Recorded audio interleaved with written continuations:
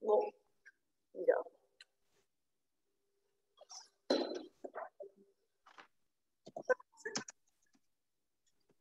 Oui, ça a commencé.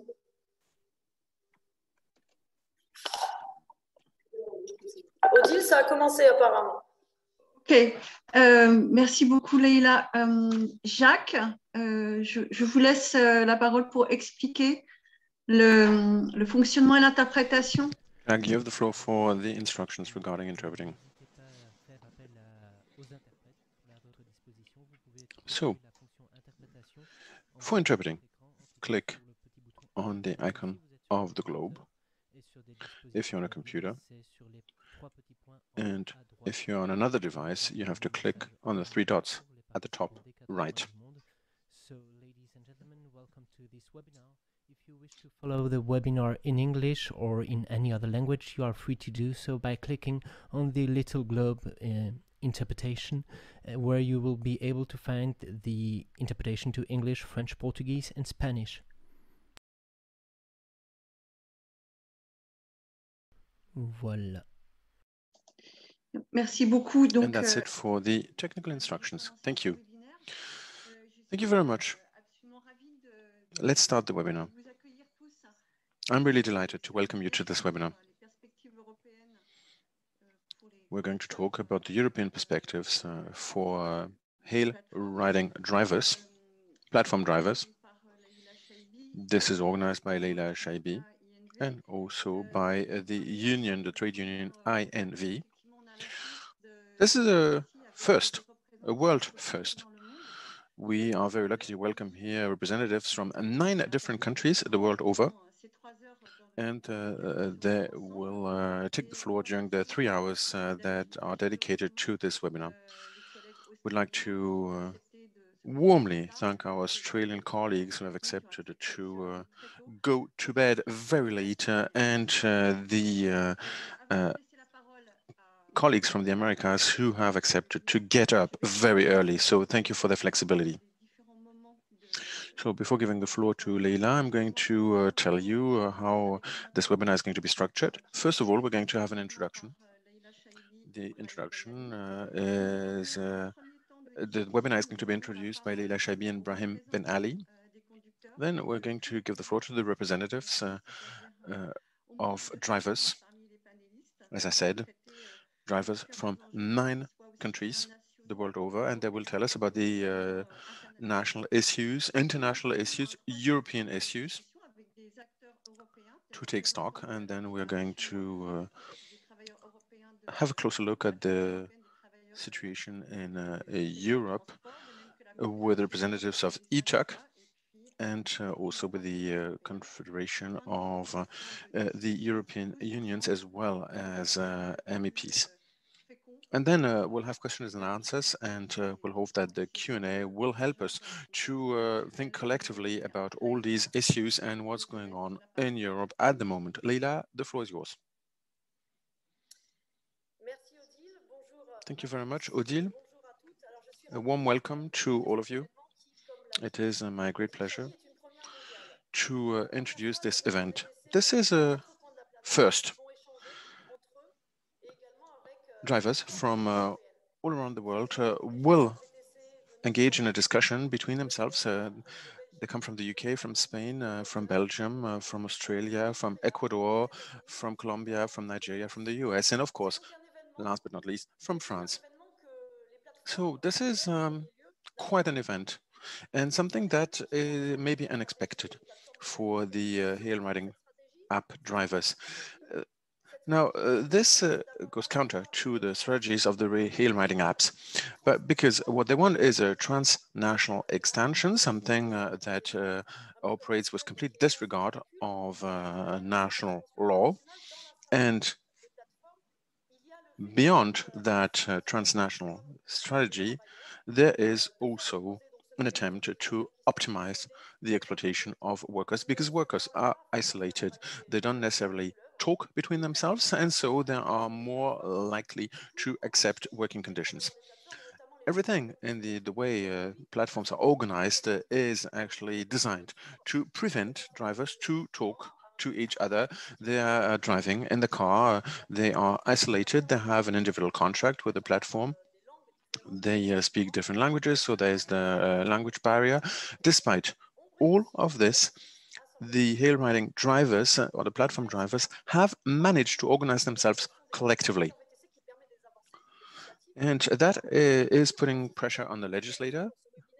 There are some victories. What's also really interesting is that the workers are now organizing themselves internationally. Workers for digital platforms and hail riding app drivers. Now, this is very important in order to put pressure on the employer. This webinar will be a landmark. Workers have already mobilized. You may remember that a few weeks ago, a number of drivers met in front of the European Parliament in order to protest against possible legislation.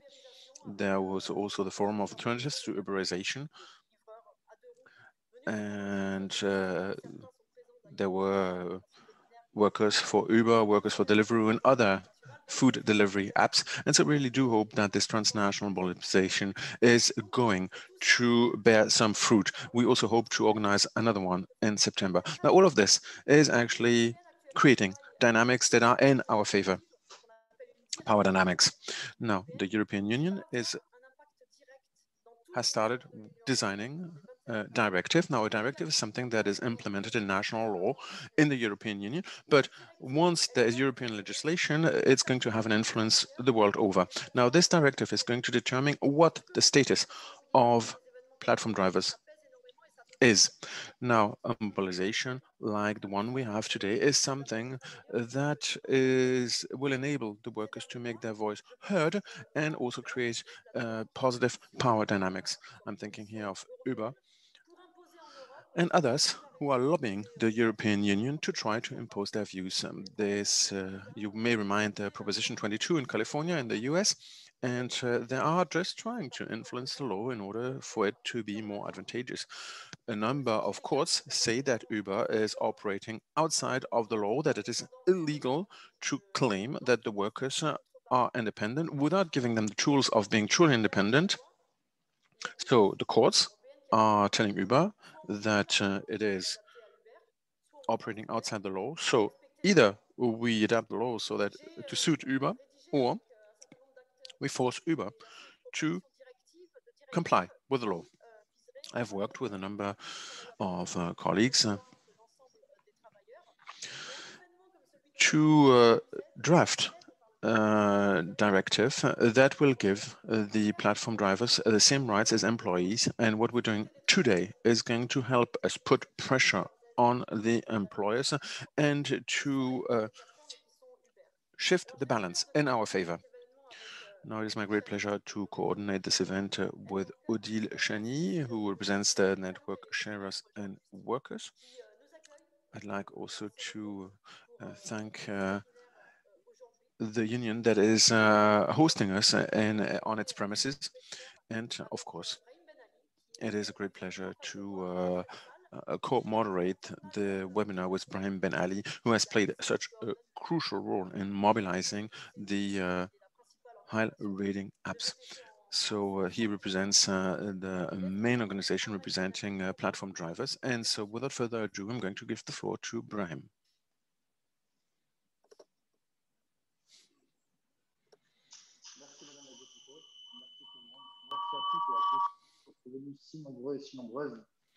Thank you very much, Mrs. Shaibi. And it is a great pleasure to see you at this event today. Now, let me tell you about our daily work. Some actually died at work while pursuing a dream of independence. Uberization has created social dependency and digital slavery.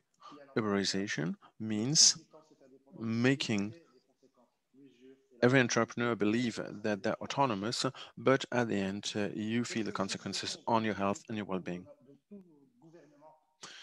This is why we need to apply pressure on all our governments in order to create a new structure that prevents the multinationals to make profit at our expense. what is at stake is the compliance with labor law. For a number of years, we have tried to find something in order to prevent this rampant threat that is Uberization. Now, the question is it possible to build together something that will protect our rights and our health? And the answer is yes, because these digital colonizers have applied increasing pressure. They have extended the market shares in every aspect of transport. So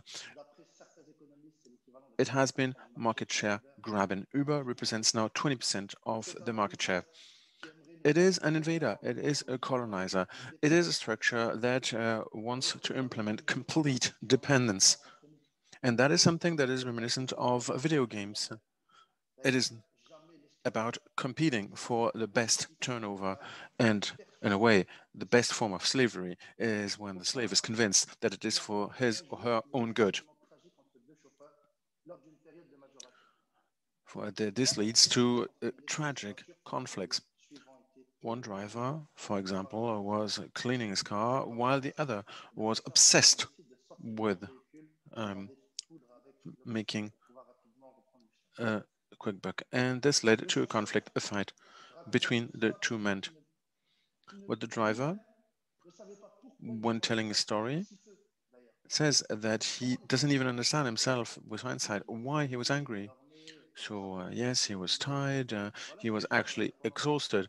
And this is the consequence of this new form of slavery. The companies play with our lives, our well-being, but we have no way of fighting back except collective mobilizing. We need to regulate digital platforms. It is the only way in order to fight for our rights and to unify the defense of our own interests. This is the only way forward, the only way to make sure that everyone's rights are respected. With this future European directive, it will become clear what is at stake when it comes to recognizing our rights, or on the contrary, it will be the funeral of our rights. I am very happy to be together with you today with this world webinar. This is a historic landmark. This is something that we will remember as a moment where we fought for our rights. Malcolm X said famously, you can only gain your freedom when you show the enemy that you're ready to fight till the end. End of quote. Thank you very much, Brahim. Thank you both, Leila and Brahim. I think that the context now is very clear, that everyone knows what this is about. And so without further ado, I'd like to introduce our, to start with the first part of our webinar. And I'd like now to give the floor to Asmin from the UK Trade Union. Yassine has actually been a key witness for the great victory at the Supreme Court at the UK, and I think that we can start a discussion, and he's going to tell us about what is going on in the UK. Thank you very much. Yassine, you have the floor. 4 minutes, please. 4 minutes. I'm sure that in 4 minutes you will be able to give us your best and tell us all about the situation where you are in the UK. Thank you. Yassine, the floor is yours. Yeah, hi everyone. Thank you. Firstly, I just want to say thank you to Ibrahim for inviting me. He's been a good comrade, even though I'm in a different country. And it's all about, as he mentioned, it's about solidarity. One of the thing about Uber is all about isolating drivers. And it's clearly like we working with drivers in Paris shows that that isolation doesn't exist no more. So we have workers organizing regardless of what country they are. And I started my journey in organizing drivers back in 2014. And we filed the first case against Uber here in the UK in 2015, along with a few other drivers. Now, you know, we went through various stages, like we won in the initial court, the tribunal. We then won in the appeal tribunal. We then won in the high court, and Uber dragged it all the way up to Supreme Court. So it's a 6 years, you know, like difficult, lengthy battle just to fight for basic employment rights. Now, one of the biggest problem for us guys was we're average workers, you know, and if you look at the workers that work for Uber here in the UK, a lot of them, majority in fact, are from the BME community, which means Black, Asian, minority communities. And Uber heavily rely on these kind of workers because they know they are desperate. They knows that it's easy to exploit these workers. And the problem we had is the law, especially in the UK, United Kingdom, they exist, but what we found in my case is we get companies like Uber where they could afford not to obey the law because they have the money to challenge it. Like, for example, in my case, they were able to drag it for 6 years because they were able to do that. But one of the other problem we have is lack of enforcement. So, for example, in London alone, we have a regulator called Transport for London. So, I would say personally that there's a failure of regulation, yeah, against you know, like failure of enforcement. So for example, this in February we won a landmark case, and this was the first ever case for the gig economy in the UK where we were able to assert our right and get, so as of today, drivers in the UK are now getting 12%, you know, holiday pay, and they're also getting 3% pension. You know, this is like a small victory for us. But the Supreme Court ruled that we are workers from the time we log on to the time we log off. But unfortunately, Uber is only willing to pay drivers when they're with a passenger. So clearly, they're not willing to respect the ruling of the Supreme Court.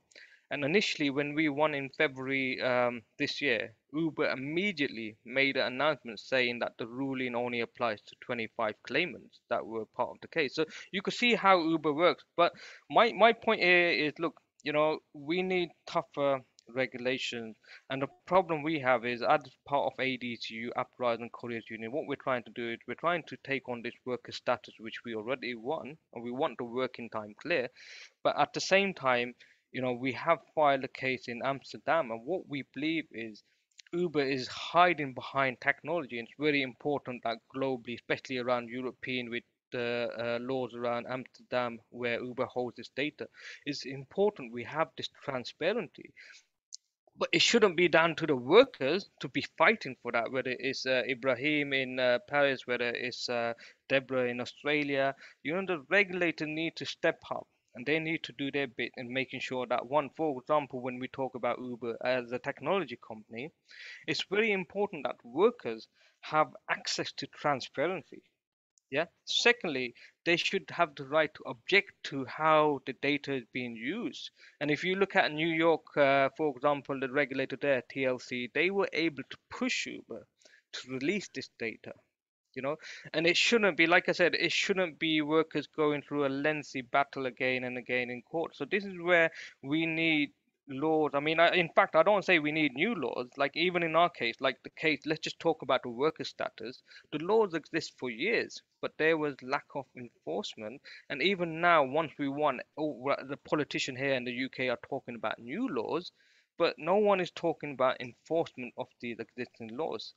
So we have the same problem here with the data side. Like, we have the ICO that, you know, looks into the data side, but they're not really doing a job of regulating. But I just want to like just thanks Layla, because, you know, I wish we had politicians like her in the United Kingdom that are actually standing for workers, and that is a key element. So, you know, Ibrahim is lucky to have someone like you know, Layla, and politicians that are more supportive. So that's my key message. My message would be is, look, you know, we are fighting, we're doing everything to take on Uber. The main thing about Uber is trying to isolate people, and that isolation have broken. And since we won against Uber at the Supreme Court, our membership has gone up. Like, we never seen it surge, and we're in fact struggling to deal with the new sign up of membership. You know, so people are no longer afraid, and we're getting bigger and bigger every day.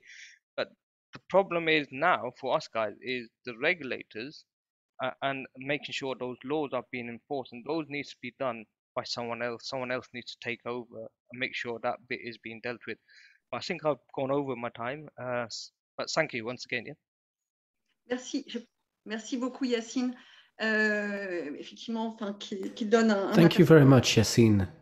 It gives indeed a quite clear oversight of the British situation, and it clearly echoes the stakes of that fight for the directive. I'll give the floor now to Tito Alvarez of the Edit Taxi trade union.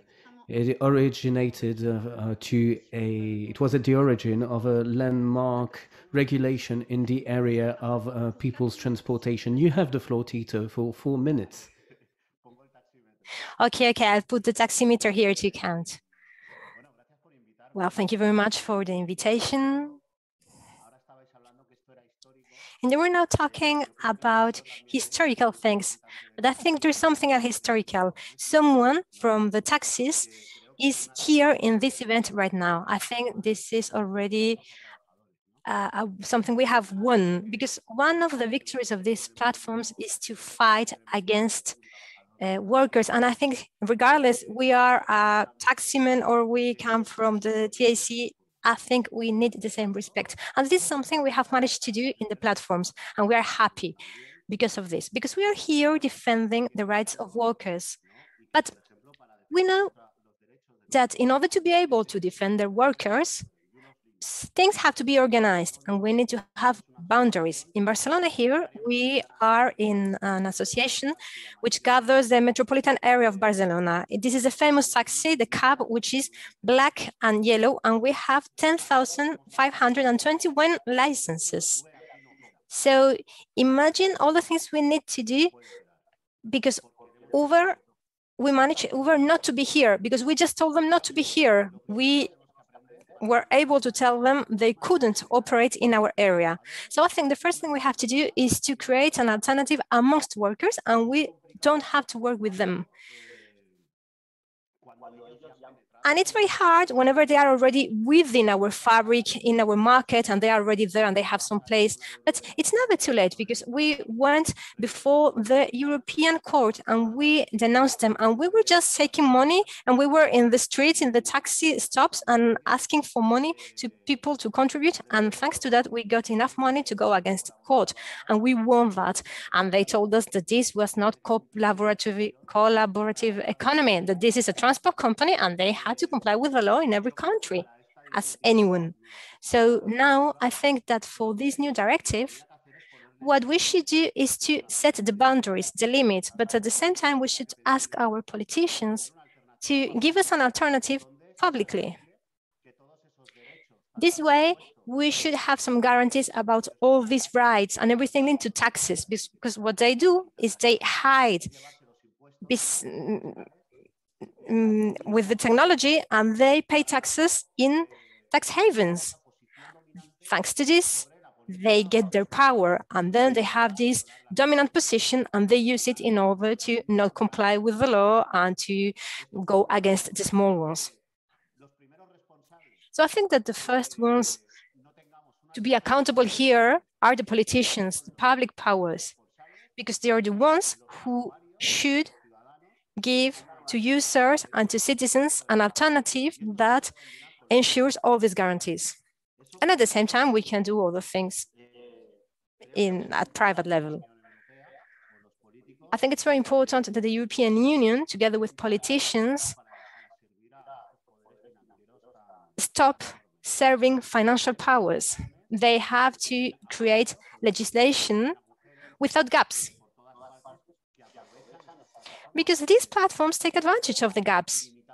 They have this unlimited power, and they just do anything they have to in order not to comply with the norms. From our side, workers, we have to do many things too. We have been working for 2 years already, internationally, with the whole Europe, with California, with different people. And today here we are talking about drivers, but we should also talk about riders, because at the end of the day, we are all in the same situation. Amazon workers, for instance. We are an international network. We have to gather, and we are not going to exclude anyone. It doesn't matter if you are in California working for Uber or being a rider. We should all go together. And after this meeting, we should keep working together. And in case we do that, we should keep sharing information, because at the end of the day, we are going to be able to fight against these platforms, because they don't think we are going to go forward. And this is our key element, to work together, to respect each other. And thanks to that, we won't allow them to keep winning. I could be talking here for hours about different measures, different things we have done, but I think that taxi and TAC are two different services. I think that technology just came here to make everything easier for some of them, and things got mixed. And at the end of the day, we are just making workers poorer. Workers are fighting once against others, and I think what we have to do is just stay in our place and work each one in our place and keep doing. Here in Barcelona, we are creating a public app for taxis. It will be free for taxi drivers. And I think this is very good news. It will probably be one of the first ones in Europe. And I think we have to foster these public free services in the whole Europe. We also have hackers here. We have 2 hackers who are paid. I mean, we are paying them in our staff, and they are working in reverse engineering against Uber and Cabify and so on. And we have seen that they are violating fundamental rights. I don't know if you're aware of that, but one of those applications, when you get too connected to a Wi-Fi, they get into the whole Wi-Fi and they steal all the data of all mobiles connected to the Wi-Fi. So they take that data and they send the data to Delaware, to their servers. And this is something criminal. We should treat them as criminals because this is what they are. I mean, I could be talking here, as I said, for hours, but you can count on us. We want to finish with them. And here in Barcelona, we have a lot of power of mobilizing people. And if we are talking to fight against platforms, we will always be there, wherever you ask us to be. Thank you. Thank you very much, Tito. And indeed, we are raising the European stakes through this first round of interventions, contributions. Thank you very much for sharing your contributions, because it will feed into the questions of the second part of the webinar. Now, if you don't mind, let's go to Belgium in our grand European tour with Asma from the trade union of limousine drivers in Belgium. I give you the floor to explain your situation in Belgium and also give us your take on what's happening at the European level. Hello, everyone, and thank you very much, Odile. Thank you very much for inviting me. I'll also use my time app to make sure that I respect the time that was given to me. And I will give you another side of the current situation in Belgium. The situation is really complicated. In Belgium, taxis are suing the Uber company. Dozens of taxi drivers decided to go to court against Uber.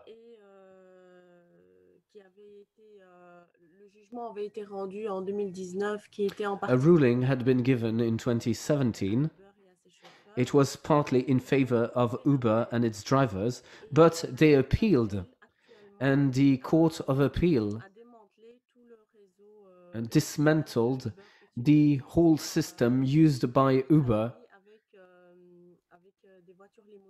in order to work with private cars in Belgium and limousines. Because in Brussels, they use the LVC system, car hire with a driver. They have a contract, and it has been deemed to be fraudulent by the Court of Appeal. That decision, however, is not definitive, because the Court of Appeal asked 2 questions to the Constitutional Court on that same legislation of car hire with a driver. In the current situation, Uber drivers are completely illegal. They keep on working because they have no other option. They need to make ends meet. controls were carried out after the decision of the Court of Appeal. And as a result, well, police decided to act, and the car, as a consequence, the drivers could face the forfeiture of their cars, and they could be withdrawn of their license, deprived of their license. In fact, the drivers are the only targets. They are risking it all by working for that company, for that platform. We organized a big demonstration in support of those drivers. The minister in charge of the issue in Brussels promised to reform the sector, maybe by creating more uniformity in the sector, by increasing the quotas and creating more uniformity in the sector to make sure that everyone can have some work. But it's going to take time, and in the meantime, drivers are clearly worried. They are frightened. If they are fined, they will have to pay that fine themselves, because the agreement used by Uber with the drivers, unfortunately, does not respect the law for that industry. Because in all sector of limousines, we need to have at least 3 hours contracts for a minimum amount of 19 euros. You cannot use emitters and receivers in your vehicles. These are the 2 violations of the law that trigger a warning by the enforcement authorities when there is a control of those drivers. We do hope that the Minister President of the Brussels capital region will be able to reform it all, will be able to set new rules that are fair to everyone and that can apply in the whole region in Belgium. We are now expecting what will happen, and we are also expecting what will be the future of those platforms, and especially in Brussels. Thank you very much, Asma, because it clearly shows how difficult it is to have stakeholders with different rules. If they do not have to abide by the same rule, it creates, of course, new issues. No, if you don't mind, let's move to Ecuador, where we will take stock of the situation in that country. And of course, the issues are really similar. This is the reason why we wanted to organize a global webinar.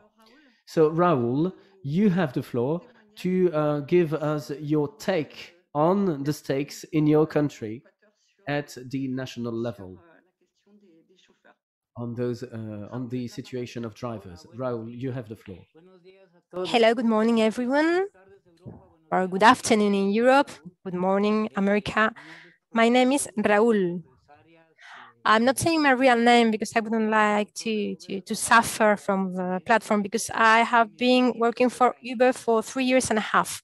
I drive for them. I would like to share my experience, and I think that Ecuador has a similar situation to other Latin American countries. We are poor countries, there is hunger, we have a lot of needs, and then we finish by being below these kind of applications and these kind of companies, and we accept any kind of job because we are being precarized. We are kind of modern slaves. We are talking about Uber, Drive-In, Cabify, Global, Rapid, amongst others. So they are taking advantage of the political moments and the pandemic. They try to find their so-called cooperative partners, who are, at the end of the day, slaves, and they use this to get richer. They are technological unicorns, and they just try to get advantage on themselves. In Ecuador, there is a lack of employment, we are very poor, and in different areas, different workers, engineers, clerk workers, doctors, they finished by doing these kind of activities. And they are using their own means. They are using their cars, their motorcycles, and they are even sometimes risking their own lives for doing this kind of job. We are working with no protection from the government or from the municipality at all. We are not acknowledged as workers. We do not have a salary, no social security or benefits or maternity leave or holidays, etc. We're just there because they take advantage of us, of our need, of our desire of just moving forward and doing something, and we are behind the wheel and we are just working without having lunch, without going to the toilet, without cleaning ourselves. We are just working hours and hours, and we are being exposed, and there are police controls, there is violence, criminality, and we are there. The application, the company, the authorities, the police forces, we are just at their expense. And Uber is not legalized in Ecuador as in other parts of the world. So if it does not exist, who can protect us against it?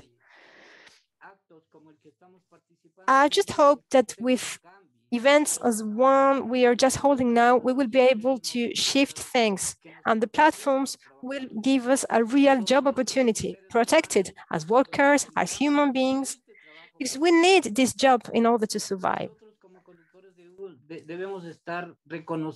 We need to be acknowledged before local authorities, because we are doing efforts just to move forward, and we should join forces in order to get recognized, acknowledged as real workers.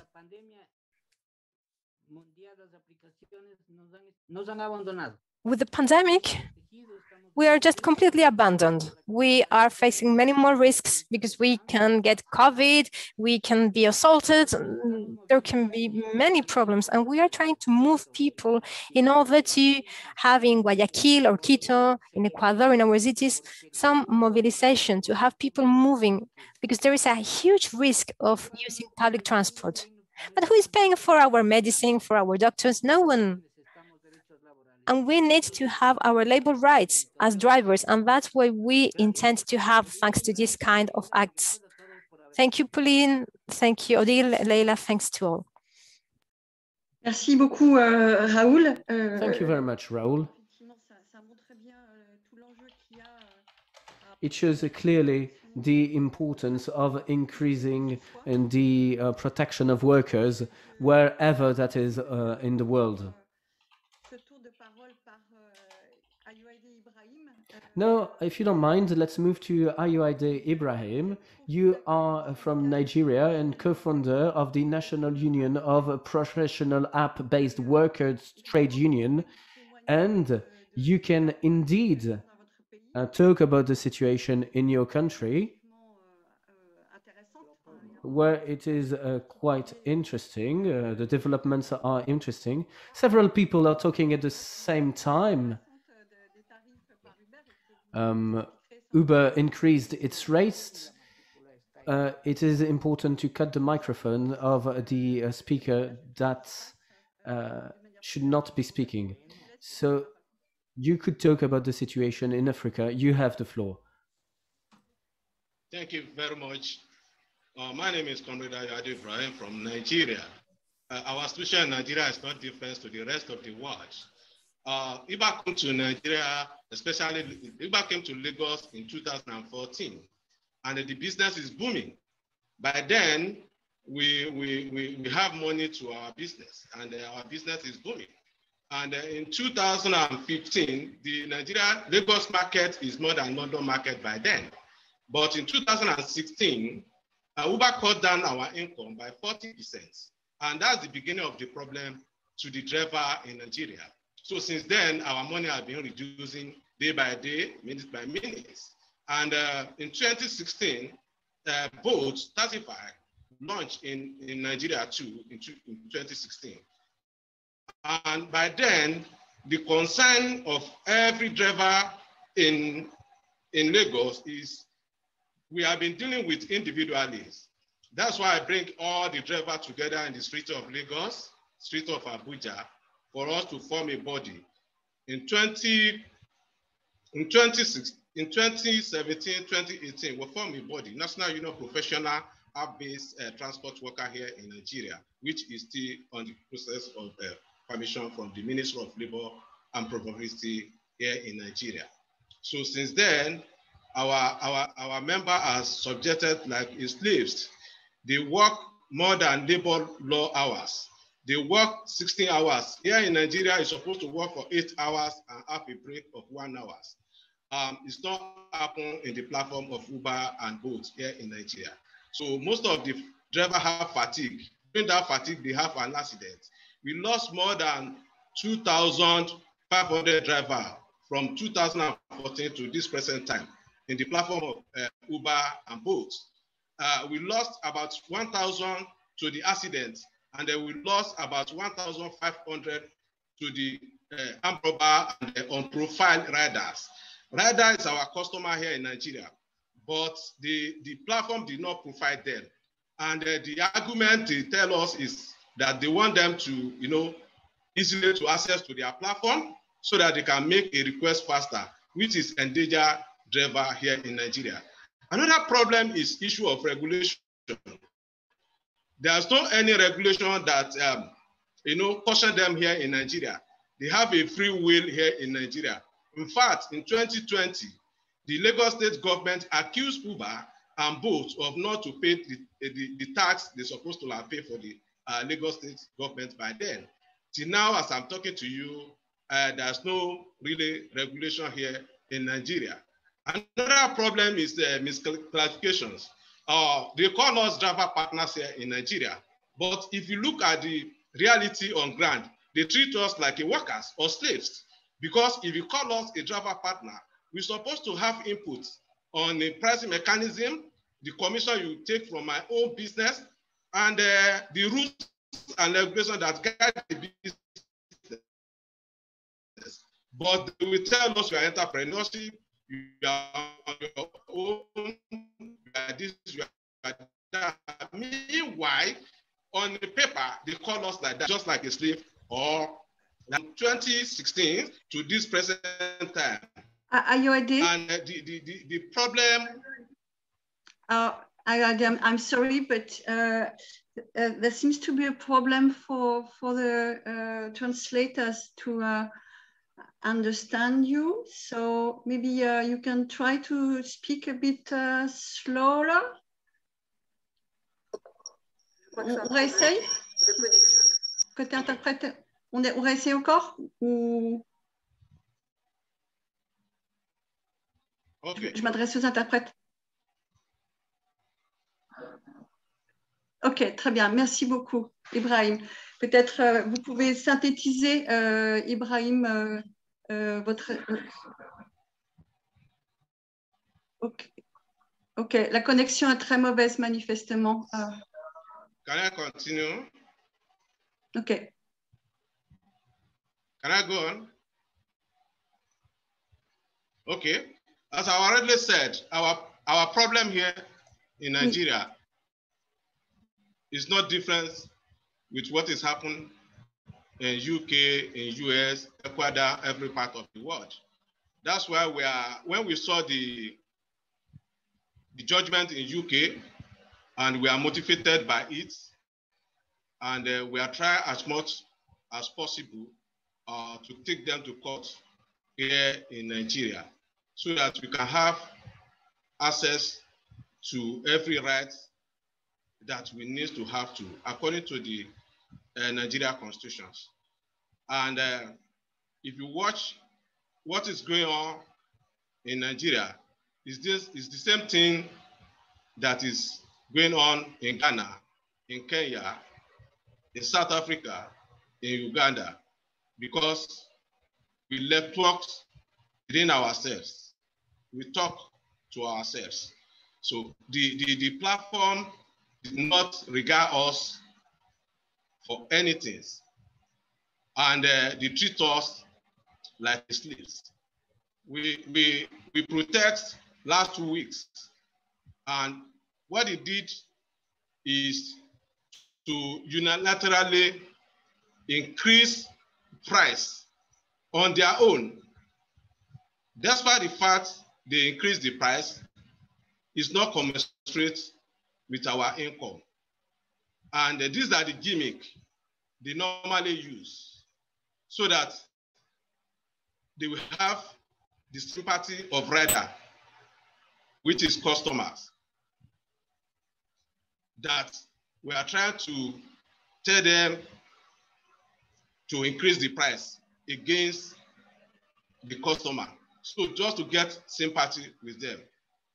Technology supposed to be an advantage to us, but this technology they introduce is like they introduce slave trade to us, because things will have easy if to say they follow the rule and regulations. They do not allow unionism on their platform. They do not allow collective bargaining on their platform. They prefer to deal with individualism, which it cannot help our situation on ground. So these are the major issues, especially the issue of regulation, and allow us to have labor rights in their platform. These are the challenges that we are battling with them. Ayoade, je vous remercie beaucoup. Effectivement, Ayoade, thank you very much. The interpreters actually can't hear you very well because your bandwidth is not very good. It is not very strong. So because of the quality of the internet connection, it has been difficult to follow you. And we hope, please feel free to chime in anytime down the road and to try again. Maybe your connection will be better in a little while. And I'm really, really sorry to take the floor away from you, but thank you very much for the insight you gave us about the situation in Nigeria. So far, what have we heard? We have heard what the situation is at the national and international level. And what we also noticed in what you said is that several of you mentioned the what's at stake at the European level.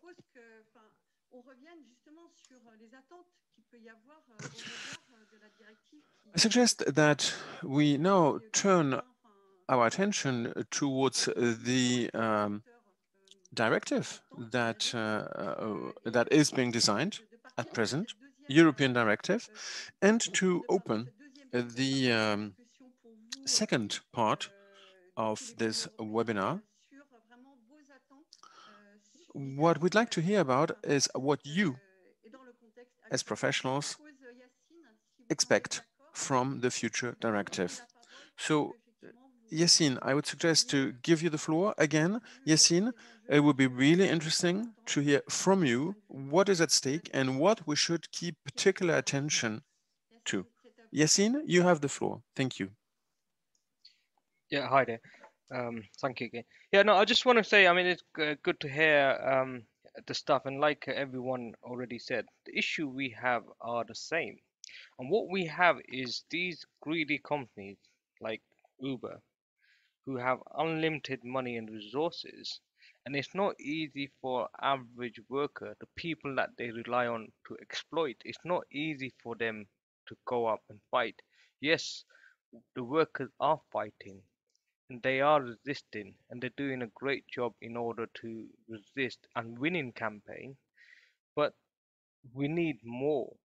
And what I mean by more is we need politicians and people that have influence in making these regulations is forcing Uber and the likes of Uber to obey the law. So we could talk about all these new regulation and we could bring in new regulation. But the problem is if Uber would still decide not to obey these laws, what good are or what's the point of having these new laws? So my priority would be is, you know, and what I would urge everyone on what we need to do, or and it's not just UK, this is around the European Union, is we need to make sure that when we talk about these regulations, existing laws, or whether they're new laws, we need to think about how do we enforce them.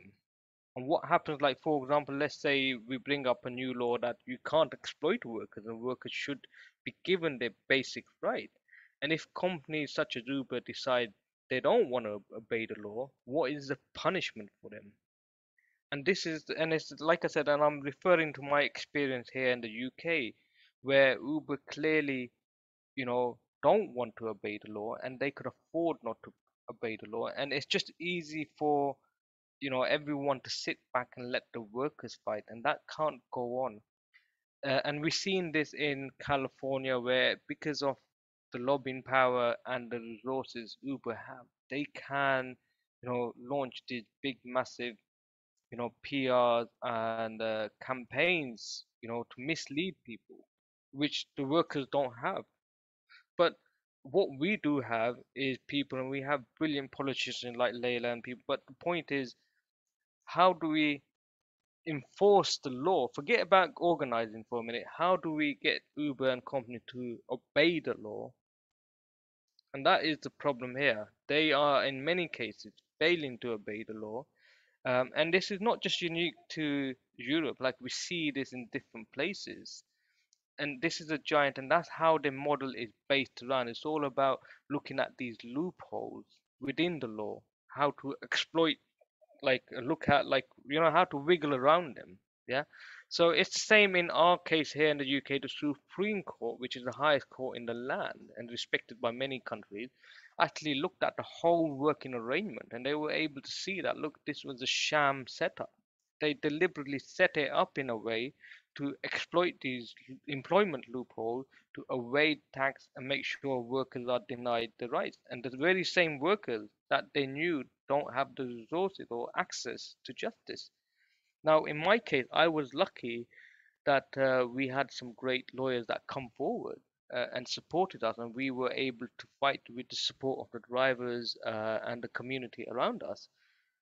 But that's not the ideal situation for the workers. And even like I mentioned earlier on when I spoke, like we won in Supreme Court, but even as of today, Uber is not 100% compliant of what we want. And the next thing for us is, you know, when we talk about these technology companies, they're hiding behind these algorithms. And over the coming years, we're going to see more and more of that, like the discrimination element, the way, like everything is getting hidden. But how do we bring that transparency open? How do we make sure, like everyone, like, you know, like the point is, there's so many things that, and even like Ibrahim, for example, like in France, I see like, and recently with the Barcelona case where they won against, you know, um, a lot of the control element, but where is the enforcement? And that is the element missing. The workers can't enforce. The workers could go out there, run campaigns, protest, and that they're doing a great job at the moment. But we need to see more enforcement at the government level, which is failing. And what I'm seeing is it's not just around here in it's happening a lot all over. But that's all for me. Thank you. Merci beaucoup, Yacine. C'est vrai qu'effectivement, Thank you very much, Yacine. Yeah, that's something that we haven't talked about yet, or at least not yet. Yes, enforcement, law enforcement, and for example, the role of the authorities for labor law enforcement is something that's absolutely key in order to counter the abuse carried out by platforms.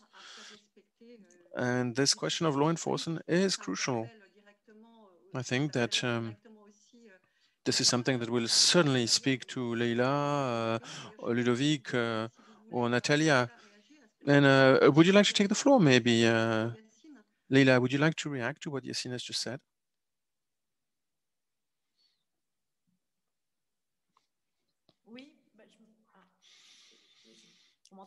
Certainly. Can you hear me?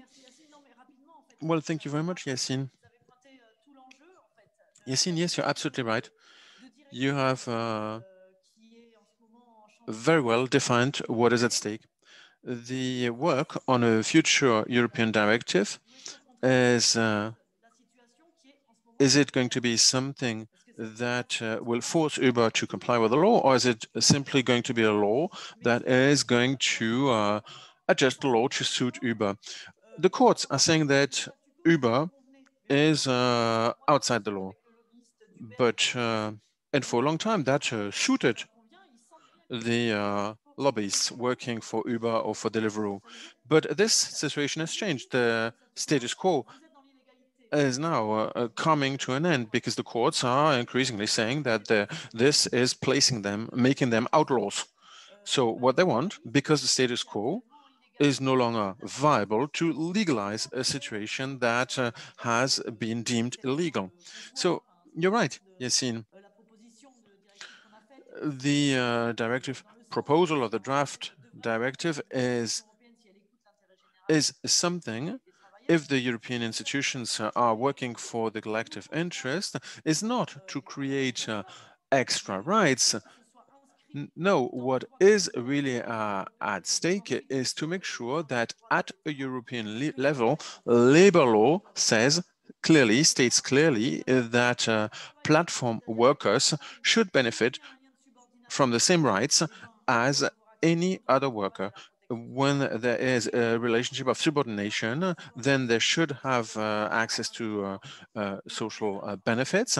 And if they are truly independent, then the platform with which they're working, they cannot be controlled by the platform. So yeah, you're right. Maybe what is at stake is not to invent an alternate status, but simply to make sure that at European level, those rights are enshrined. Thank you very much, Leila. Would other participants like to take the floor and to react to what's just been said and the issues that have been raised? So I don't see any hand raised. Tito.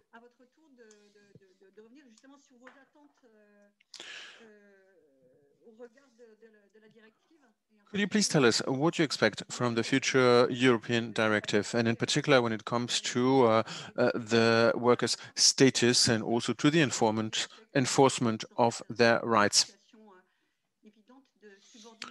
We know that in many cases subordination is established beyond doubt. And Brian, if you want to take the floor after Tito. Tito, you have the floor, if you wish to. Okay. Ahora. Bueno, yo creo que aquí en Barcelona. Well, I think that situation in Barcelona is that we have created lots of regulations, of norms, a lot of legislation. So thanks to all this legislation, we have guaranteed that they comply a part of it. Today, in the Council of Ministers, a new law has been approved. It's not the law we were really willing to have, but they are kind of deleting the bogus workers, self-employed. What we want to do is to have Uber as an employer, because they have to do things as employers, because the other people there, they are just paying for the social security, they have no social protection, and they are not recognized or acknowledged in any sense. And Uber, they just disconnect and they say it has nothing to do with them. So we cannot allow that. If there is a company which is managing things and they have a power on the worker and they tell them how they have to work, and they are the ones that are getting the money from the users or the clients, and they are the ones paying the drivers of the workers. They are the one imposing the rules. So they are the employers. We cannot say that the others are self-employed. They are workers. So today there is a new law which has been approved in Spain, and this right is recognized. Labor inspection has already obliged to have thousands of drivers as workers. They are not bogus self-employed anymore. Now there is like a 3-month period so that everything has to be regularized. And we could take a look at this new law and repeat it in Europe, in other places, and this can be linked to the directive. I'm not sure about how we can guarantee that laws are complied with. I mean, I'm listening to you, and I have been listening to the same things for so many years since I've been fighting platforms. I think it seems to be impossible to make someone to comply with the law. So that's why I insisted so much about the responsibility of public powers.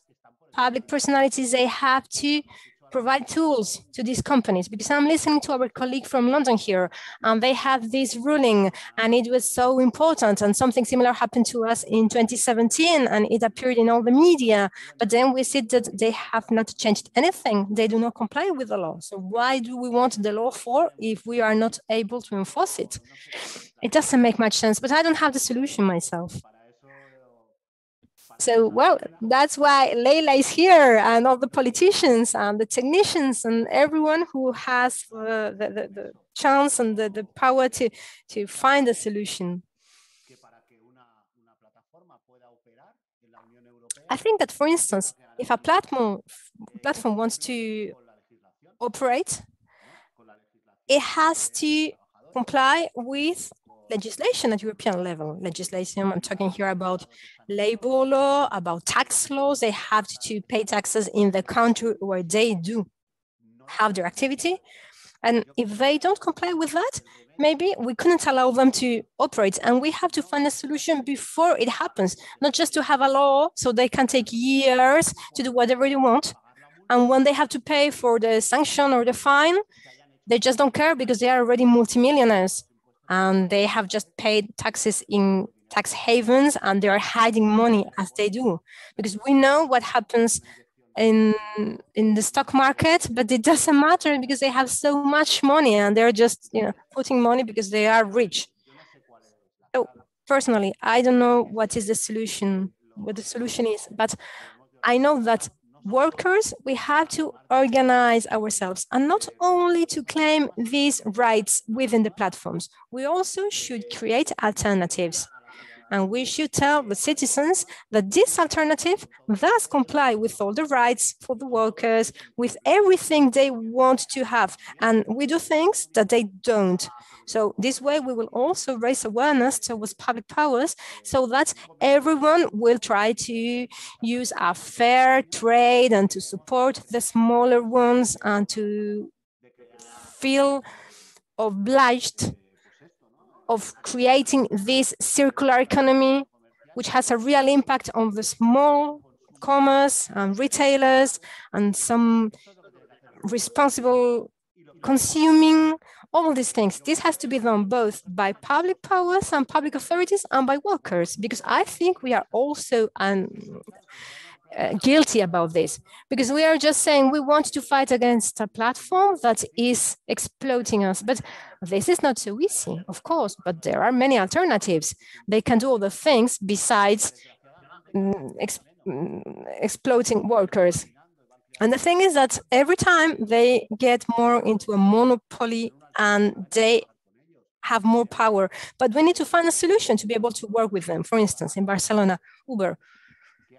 In the last 2 months, they have opened their own application for taxis.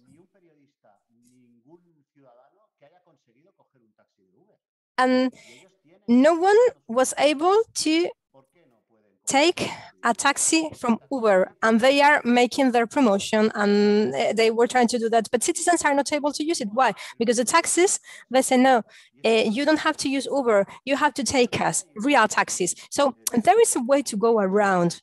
And I think that there is more life beyond Uber. We need to raise awareness, and the citizens need to prefer real taxis and real things. And at the end of the day, this will be positive for everyone, for the well-being, for all the society. It's hard to do it because they have so much money to their communication campaigns and so on. But we should do things, and we should get into a block in order not to allow them to fight us so much, because we don't remember what happened some months ago. We were just applauding when there was a pandemic, and we were all thinking about the doctors, but now they have just opened and finished with the state of alarm, and we are all out in the streets, and we don't remember the doctors anymore. And this is how we act. We are humans, and this is our way of doing things. So here, with this directive, we should try to change things. We should try to make them comply, because otherwise they will just keep doing as they do. They don't care about sanctions or penalties. It's nothing if we compare it to the benefit they obtain if they keep doing as they wish to do. And that's a key element, I think. Or otherwise, we have to organize workers and to try to give an alternative to them. That's all.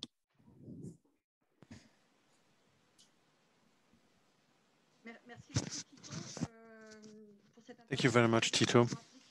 This was very, very interesting. And thanks for reminding us that the best way of law enforcement is to actually have a robust legal framework. And you also reminded us of the need to reach out to the general public and to raise their awareness of what is at stake. This webinar is being recorded, and it will be posted on the social networks. So I hope this will contribute to the awareness raising. I'm now giving the floor to Brahim and then Angela. Brahim's sound makes it impossible. The sound seems to be stabilizing.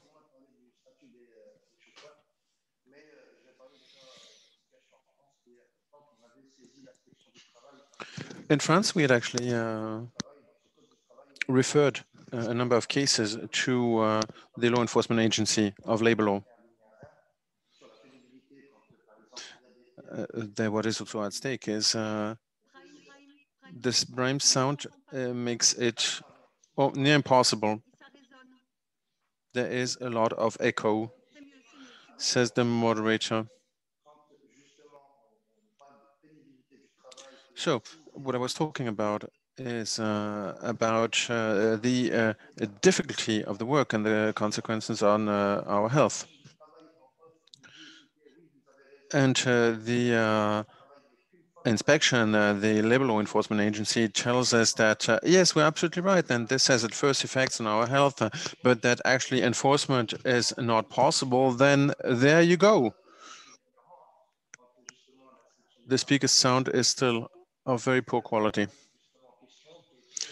So this person from the inspectory body, Brahim, I'm really sorry, but there's a terrible echo, says Odile.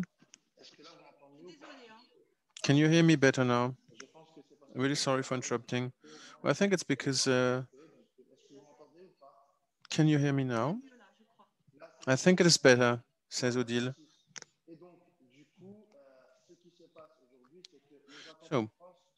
So the situation in France is actually conducive to having new legislation at the European level, because it seems like we have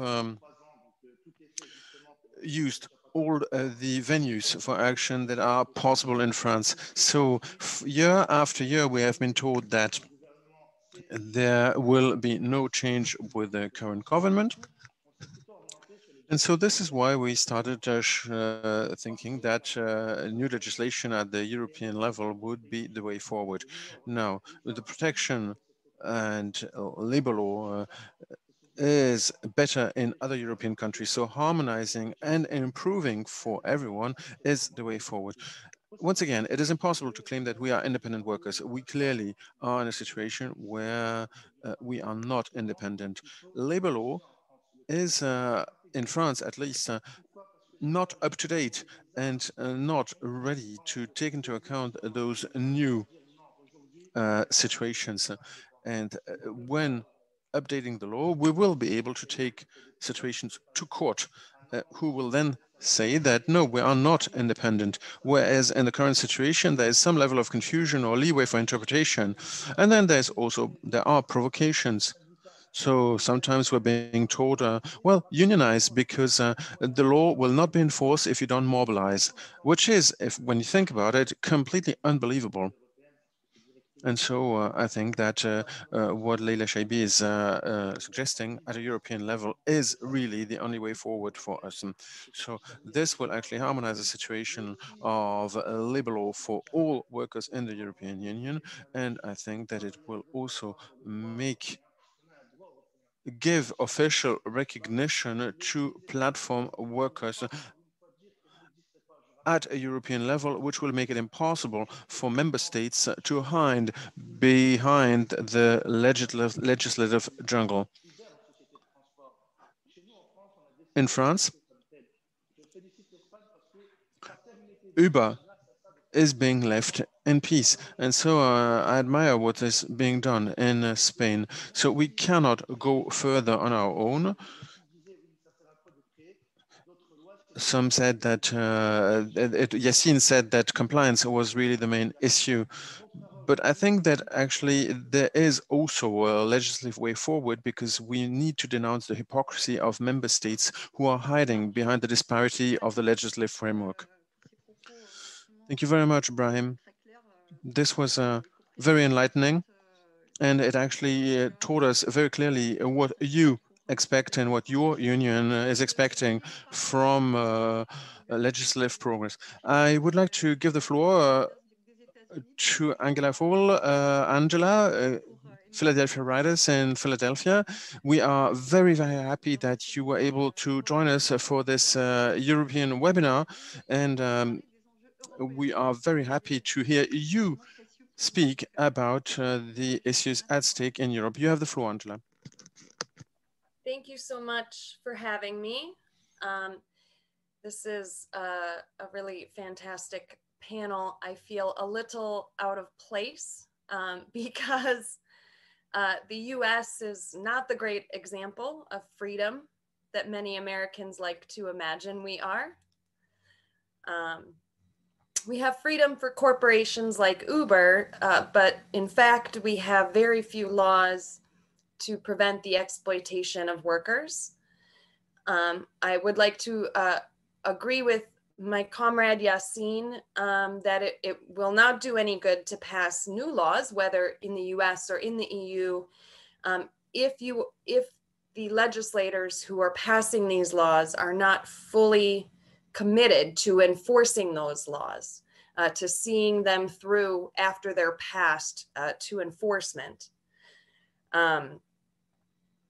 What app dispatched drivers around the world need from the EU is to set the standard for enforcement of workers' rights. I should say especially data rights. The EU does have much better data rights than the US and many other countries around the world. The Uberization of work has convinced us all that algorithms are superior to humans as managers, but they are not. Profit-driven injustices and discrimination are enforced by algorithmic manipulation. If I steal $100 from you, I would probably end up in jail, but Uber can steal our wages and our data with no consequences whatsoever. They aren't treated like criminals when they steal from us. So we workers who are managed and manipulated by these algorithmic bosses really do need for the European Union to enforce drivers' rights, to algorithmic transparency. We need to know how they are manipulating us and fully understand how they are exploiting us so that we can support legislators like Leila to enforce either the rights that we already have or any new rights that you may guarantee for drivers in the European Union. That is all I will say. Thank you so much for having me, and hello again from Pennsylvania, United States.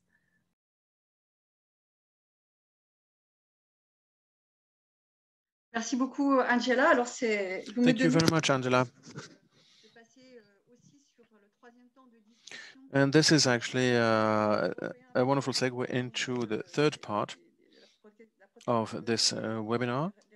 You mentioned the protection of data and what has been done in Europe. There have been initiatives. There is a new legislative framework. I'm sure that we're going to discuss these issues later on. But it would be maybe useful now to hear from you about the transnational issues. What about intermediaries? What about the key players regarding the algorithmic management, the transparency of data crunching, etc. And so I would suggest giving Brahim the floor. I know that you care about these issues. Thank you very much for giving me the floor. And the sound quality of the speaker is appalling for the interpreters. We are doing our best. Everything starts with a starting point, legislation. There are associations that are specialized in data collections. We need to imagine that it is an empty box. And algorithm use data. What we saw is that we used applications to see what was happening. What is going on. How can we feed that box? We use all smartphones. Because the way algorithms work is something that is important, not just for the workers, but also for the customers. If we have a customer requiring customers, then the we need to have relevant 20 data is going drivers to be sent to 10, 20, make or sure 30 that drivers. it is working properly. And of course, those 10, 20, 30 drivers will be left to the site. But of course, in order to satisfy the needs of the customer, they need actually these numbers of drivers that will be left to the site.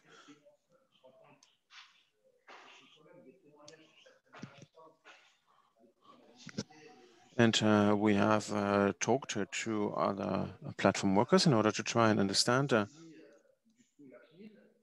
what was going on. I'm sorry, says Brahim, he is trying to adjust. Is the sound better? The speaker is asking, is the sound now better?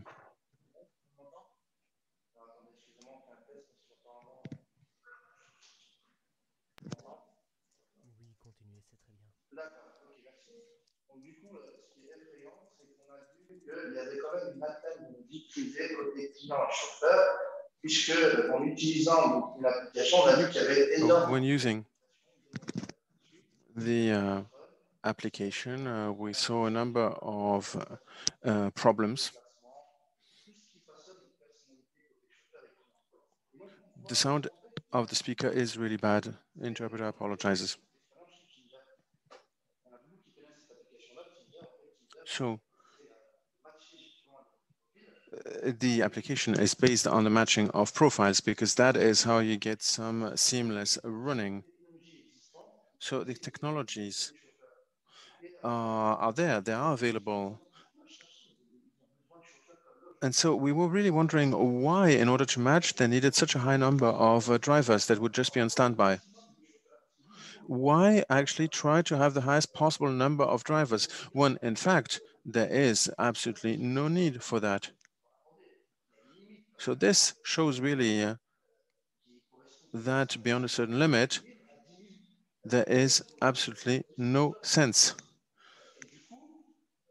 So the scale of numbers that are being used is something that points towards an intention of the company, because collecting data, of course, has its own value. So it is not even operational. It is actually something that goes beyond. In our investigations, we found out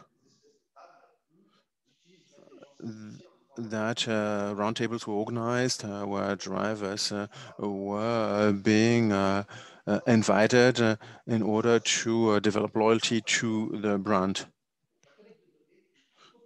So what I'm trying to see here is that we really need to treat the problem at the level of data collection. Regarding data, we have seen that Angela told us about the problems in the United States.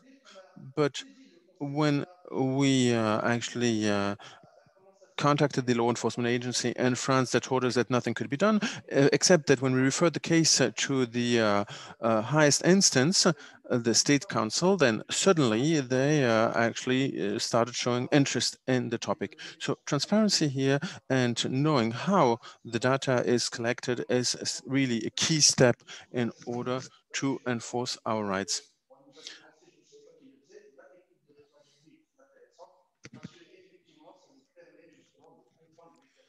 Peter was right. We really need to better understand the mechanism. Thank you very much for your attention. Thank you very much, Brahim. I realized that, Raoul, you also wanted to take the floor on the European stake. So, Raoul, please have the floor, and then we can move on. And please accept my apologies. I completely forgot to give you the floor on those European stakes. And because it is so valuable to have your take on the European situation. You have the floor, Raoul. Gracias a todos. Gracias, Rodrigo, otra vez. Thank you. Thank you again. The effects of digital platforms are the same anywhere. These companies operate in a similar way. They exploit their workers, quote unquote workers. Manifestement, il y a des problèmes avec le son chez vous. Est-ce qu'il y a... Raoul, are you listening to a radio station or the television? It's probably because of that we cannot... ¿Ahí? ¿Me escucha? Is it better now? Sí, mucho mejor. Es mucho mejor, muchas gracias.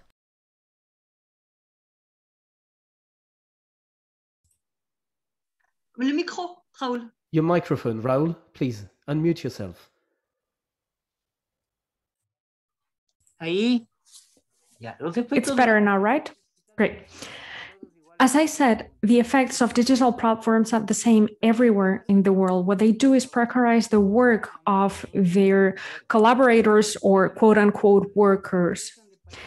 They try to benefit from smaller countries due to the legal frameworks that they have because they are beneficial for them. For example, Latin America, with a very high poverty index, has seen how with these platforms, the acceptance by drivers regarding low salaries has increased too. We can also see what the reactions are by these legally created companies. The drivers have lower wages and thus they have to carry out a social struggle to defend their rights. We have seen what's happened in the UK, certain cities in the United States, in Colombia, for example. There has been a struggle to regularize drivers from platforms under a fair and equitable legal framework. We need to acknowledge that Uber drivers are human beings. We need social protection, we need health, we need food. We have seen what's happened in the UK, in the US. We have seen struggles for years, and we want to struggle too. However, we have seen labor and political retaliation against us, and this has prevented us from acting. We need to have access to retirement, to food, to social services. You were just illustrating this example with what you are doing at the European Union. And this is a very important example for us, what you are doing regarding the algorithms, because we, as I said, need to be acknowledged as human beings. We are hungry, we are thirsty, we need social services, we need basic services. We are being exploited. However, we are continuously exposed to very high risks, to retaliation as soon as we start struggling. So from Ecuador and from Latin America in general, we hope that Europe will continue struggling, we continue defending us, just like we have seen in the United Kingdom before. Workers need to be defended. In New York, in Mexico, for example, these drivers are already recognized, but in Latin America, this is not the case. So I would just like to say that we need to continue struggling. We need to continue working hand in hand in order to be acknowledged as human beings by the algorithms and by the companies. Thank you very much for being an example. Thank you very much for letting me speak once again. Thank you. And I will be very attentive to what's happening in the European Union. Well, thank you to you, Raoul. So without further ado, let's move on to the international stakes. Asma, I know that you clearly want to take the floor on that. You want to bring your contributions, and then we can have an exchange of views. Please raise your hand if you want to comment. And then we will move on to the second part of our webinar. Asma, you have the floor. Thank you. I wanted to clarify one point. All over the world, there are multinationals. They are working with self-employed all over the world. Uber or other companies, applications, are not the first companies to work with self-employed. In all the industries, that is happening. I was myself self-employed with another company in another industry, and clearly, unfortunately, the conditions are not really good, whatever the relationship you have with the companies. When you have a relationship between a self-employed and a company. So clearly, this is a gap when a self-employed has to work for a company. Big companies have been using self-employed all over the world, and for a while now. We need to ensure that there is a framework, though. We need to adopt legislations, regulations in Europe and in all affected countries in order to protect those self-employed people, because they are workers. If they choose to be self-employed, we cannot deprive them of that choice. In Belgium, all the drivers partnering with the apps want to stay self-employed, want to remain free of being self-employed. They do not want to become employees. They want to keep their self-employed status, but they want respect respect for their work, respect for their entrepreneurship, because some drivers have real fleets of several cars. They are in partnership with those platforms, and they need to respect those drivers, those self-employed people, respect their work as well, and be real, genuine partners. This is what we are requesting in Belgium. It's not the first time I mention my own case. It's not the first time I'm a self-employed. The problem is the relationships that there is in the society with self-employed, the manner in which self-employed are perceived. And then another point, if you allow. There will be new apps in the future. They will be present in all countries, and therefore we will need to reform laws at the European level. This is why I support Leila Shaibi as well as Brahim, because I know that we need to act. We need to create a framework for those companies to operate. Thank you very much, Asma. Tito, you raised your hand, and Angela, of course, if you want to bounce back on those issues, feel free to do so, including on the international stakes. Please raise your hand and I will give back the floor to you.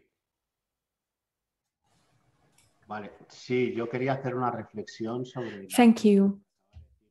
I would like to respond to what Asma has just mentioned.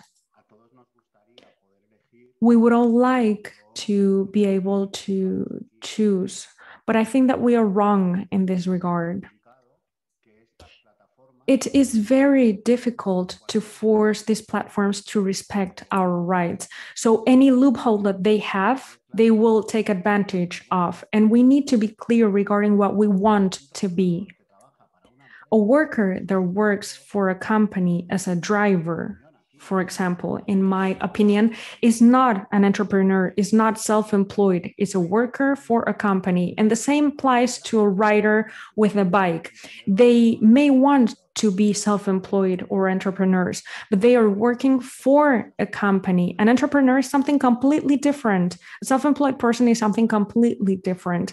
And we need to be clear regarding all of these concepts and the difference between them. Otherwise, we will not be able to fight for our rights and struggle. Those of us who are workers need to fight to improve our working conditions. However, self-employed people may want to decrease their social protection just to increase their workload. They may not have access to the same level of social protection, of social benefits. We all have to pay taxes to be able to share our wealth. Of course, this is done through taxes. However, for us, the model of platform workers cannot be the same as self-employed workers, because otherwise we are not clear in this regard. We have to know what these concepts are. And for example, the relationship between workers and the companies they work for and self-employed people and their clients is not the same. So self-employed cannot be a way to precarize employment and to decrease social rights. So sometimes it's better to decrease our workload, but increase our social protection. Ideally, we would be able to choose. Of course, that applies to any situation. Ideally, we should be able to choose. But that freedom makes us slaves to a reality that actually does not exist. Unfortunately, when we ask the company to comply with the law, we also have to comply with the law. We have to fulfill our duties as workers. And I'm talking about this case specifically. And now regarding data protection, I will send this to Leila so that she can have it, but we have carried out 3 studies with a hacker. We have applied reverse engineering to the Uber app. And I believe that in the European directive, it's important to take into consideration the small print of the Uber app. I'm not sure why Uber needs to be able to access my audio files or my text messages or many of the data that have nothing to do with the activities that Uber is offering or providing. And this harms everyone. Does anybody read the small print when we download a new app? I'm not afraid to say that I never read that small print. I accept automatically, and I know that that way I am giving access to my data to that app or to that company. And I know that in the small print, they include a waiver, for example, that makes it impossible to make them liable if there is a problem. And they need to take responsibility. They need to be liable if there is a problem. So that's something I believe that we need to insist on. When we download the Uber app, we can see that there are many things, including the small print, that just don't make any sense. They say that they are an intermediary, that they are not a company employing people, and that way they are not liable for any problem that may be. They don't have any responsibilities, they don't have any duties to fulfill. However, if I am self-employed and I have a car accident, I am liable, not the company. Uber is not liable, but I am liable. That just doesn't make any sense. We are workers in this case. We are workers. We are not self-employed. So Uber should be liable, not the workers. That's all I wanted to say. Thank you very much. Thank you very much, Tito. Thank you for your contribution. It will raise the many comments from our European panelists. Please, Angela, you can have the floor, and then Yassine, and then Brahim. Thank you. I hope I'm able to organize my thoughts about this well enough for you all to understand. No matter what language we speak or what religion we practice or who our president is, we workers, we drivers around the world are not so different from each other. Our experience of exploitation is the same in every country. Yes, workers here in the US, like elsewhere, want flexibility and freedom in how and when we work, but needing freedom so that we can prioritize our health and our families is not mutually exclusive to fair and safe working conditions. It is our responsibility to educate and inform our fellow workers that we can have both, that we are owed both flexibility and safe and fair working conditions. And here in the US, that is one of our biggest struggles, is fighting the propaganda of the companies like Uber that tries to tell workers that we have to choose one or the other, either safe and flexible working conditions or fair working conditions, when we are entitled to both.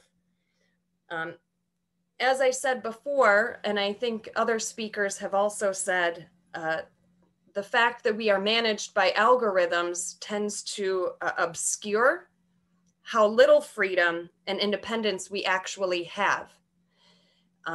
Recently, a court in Pennsylvania that said that yes, we are employees and not independent contractors. Our state Supreme Court pointed out that truly the only freedom that we have is the freedom to log off of the app. And all other freedoms that companies like Uber claim that we have don't really exist. They are just manipulated by an algorithm. Like legislators in the EU, legislators here in the United States do also frequently question whether or not existing labor law actually applies to us. So our challenge is not so different in showing these legislators that in fact, the existing labor law does apply to us, and the fact that we are managed by an algorithm, does not fundamentally change our relationship to our employer. Only that it is an app on a cell phone telling us what to do rather than a human. So when we see legislators in the EU take a stand to create labor laws that will ensure that we have both flexibility and safety and fair working conditions, it sets an example that we can encourage our legislators here in the United States to follow. So I want to thank you for setting that example. Thank you.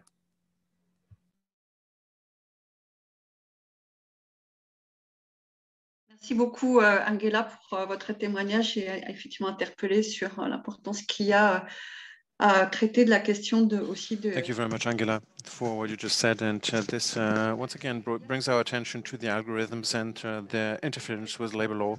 Yassine, I think that you raised the hand to ask for the floor. You have the floor. Okay. Yeah. No. Just. I wanted to say a few things, but I think Angela covered it, and so did Tio. So it just, actually confirmed that we all think like it's the same issue. One of the things I just want to clarify: in the UK, we have 3 employment status. So what we have is, and which is unique here in the UK. So we have like a self-employment where you're truly self-employed. You're in charge of your own business. You run it the way you want. And then right at the bottom, we have like an employee status where you're employee. So you have a lot of rights. For example, you get paternity, you get holiday pay, you get sick pay, you have the right to unfair dismissal, pension, all those other benefits. So you're PAY, and there's a control element over you, but you're employed. But what we have in the UK is a middle status, which they call a limby workers. Now, that's what we won in the Supreme Court. So we were limbies workers. What limby workers mean is you're self-employed, but you're actually running someone else's business. So, like in our case, we're actually running Uber's business, but we're self-employed in some element where we have some, freedom, but at the same time, there is an element of control, and therefore, as a worker, we're entitled to basic rights. So the basic right that we're entitled to under the law is 1, the right to earn the minimum wage, and that's after your expenses. Number 2 is holiday pay. And number 3 is the right not to be discriminated against, and like whistleblowing protection or trade union recognition. So that's all you get as a worker. Now, this is something that we filed in 2015, but at that time things were a lot different. I didn't understand what collective bargaining was. I didn't understand what unions was. I was an average worker. So all this stuff I learned over time. Now, looking at the model today, we don't need this middle status. Yeah. And it's very often, and what Angela and TU said, I'm sort of repeating it again, is, they sort of make it out like you're self-employed. You're your own boss. You're the partner. And one of the things that they sell to you is the flexibility.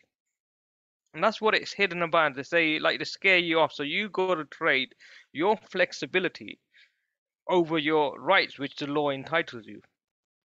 A worker should not be put in that position, but that is the position we're put in. And just to give you the facts and the figures here from London is, and this is before the pandemic, we done a research with all our drivers and we looked at the figures. An average driver works about 70 hours a week. 70, yeah, that's 70 hours a week. Now, with Uber drivers, they need to work 35 hours just to offset their expenses. So what that means is they have to work 35 hours before they make any money, because they have fuel to pay for, like petrol. They have to pay for their cars, they have to pay for the insurance and all that kind of stuff. So the point is, yes, you have flexibility with Uber. You can log on whenever you want, but it means you're working every hour. And that is not the quality of life. So even though we have this worker status, and if I was to challenge this today, I would get rid of that middle status. You're either employee or you're truly self-employed. So you run your business. It's your business.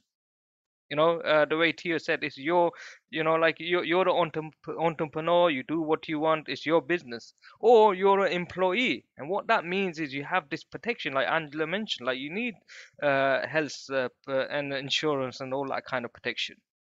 Because these are vulnerable workers, people that are making below minimum wage. They need that kind of protection, and you only get that if you're an employee.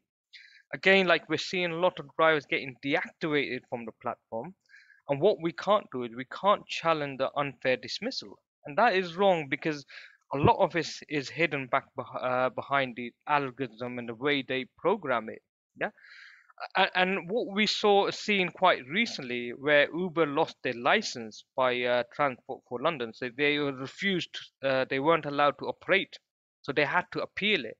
So they were forced in a way by the regulator to push, bring in these things like, for example, facial recognition. So they agreed to set up this facial recognition, so when drivers log in, they can monitor drivers and all these surveillance stuff that they did in order to please the regulator. But there were flaws in the system. So, for example, we had drivers trying to log on to the Uber app, trying to work, but the facial recognition, because it's an automated process, it would fail to recognize them. So what would happen is Uber would then block their app. They would then report them to the regulator, like Transport for London, on the accusation that they are sharing their apps. So a driver has not just lost his job at Uber, he also lost his license. So therefore, like in the case, like I mentioned his name, like Imran, he was not able to work for 6 months with no source of income because there was an error made by a computer. And when we started looking into this, the system is actually used by provided by Microsoft. Even Microsoft themselves admitted that there's a problem with this system, especially to do with people of color and women's. So you got people's livelihood on the line, and this technology is doing harm. And it's not just about them losing the job. They're then being reported to the regulator, who are then treating them like criminals, and they have no source of income. And then they have to go into court to win their license back with no money. Yeah. The system is all rigged. And so it's important, like you can't have these automated process where people are being kicked off. And just recently, we managed to get a default judgment for 6 drivers. 5 of them were from UK in Amsterdam.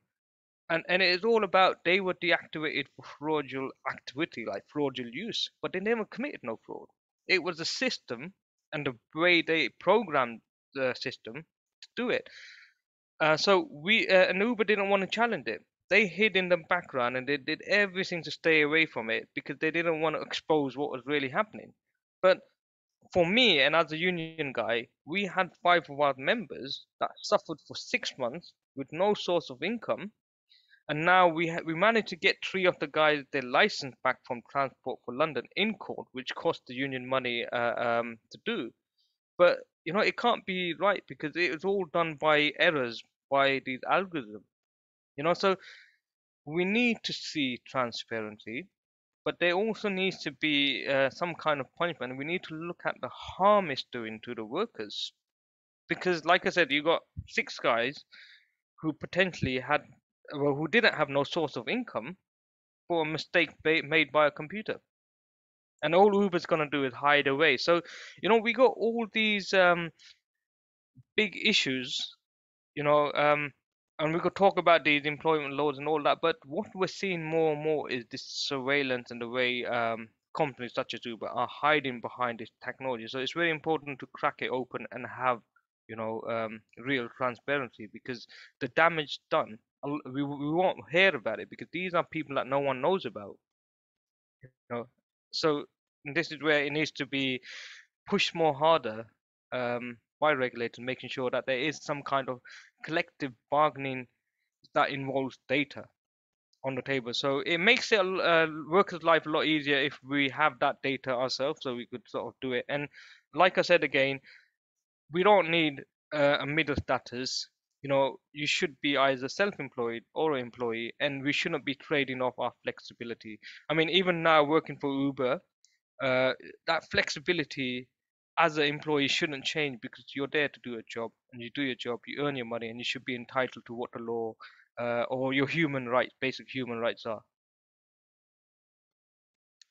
Okay, that's it. Merci Yacine, je pense qu'effectivement le message sur le troisième statut est très clair. Thank you very much, Yacine. I think that your opinion on the alternate status, the limby status, is extremely clear and unambiguous. So thank you for that.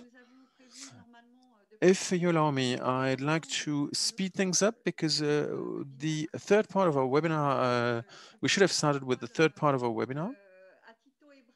And so I'd like to give the floor to Tito, Brahim, and Ayouadé.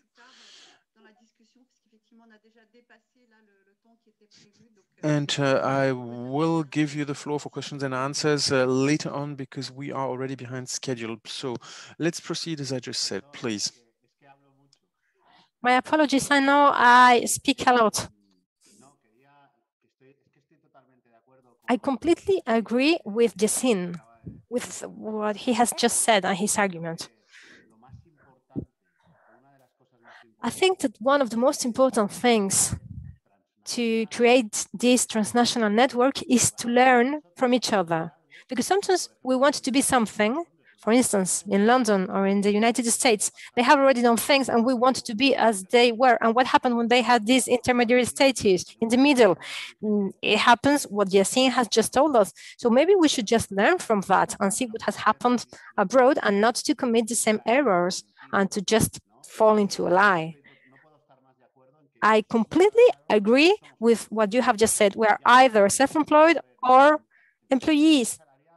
If you are self-employed, you have some rights, and you also have some, employee, you have some rights and also some duties. And there is no midterm when you work for something as Uber, because whenever there is a midterm, they will just take advantage and they will violate all your rights.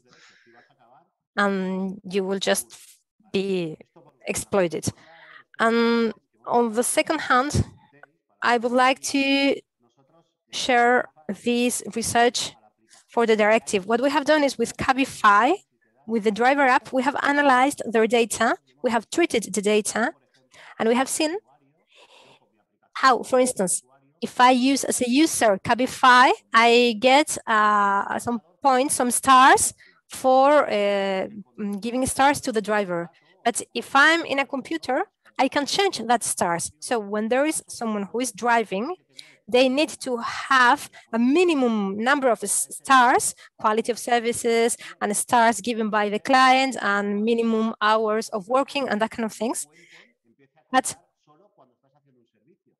you cannot only count someone is working since you have to count it since the moment the person does log in, not just when they are driving. And whenever you are doing things and rating and doing these kind of things in the app, even if you are not driving, you are also working. And we are using this also before the court here in Spain, because we are winning rulings. I mean, you are working all the time, you are doing something for the app or the company. That's all. Thank you. Je te propose effectivement. Thank you very much, Tito.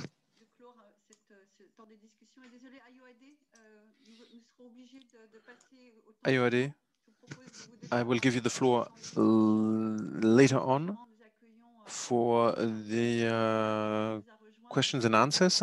We're now welcoming Kim van Spanentak from the European Parliament. You are very welcome here with us at this webinar. We're very happy to see you at this webinar, and we are really looking forward to your contribution for this third part. Brian, the floor is yours. So,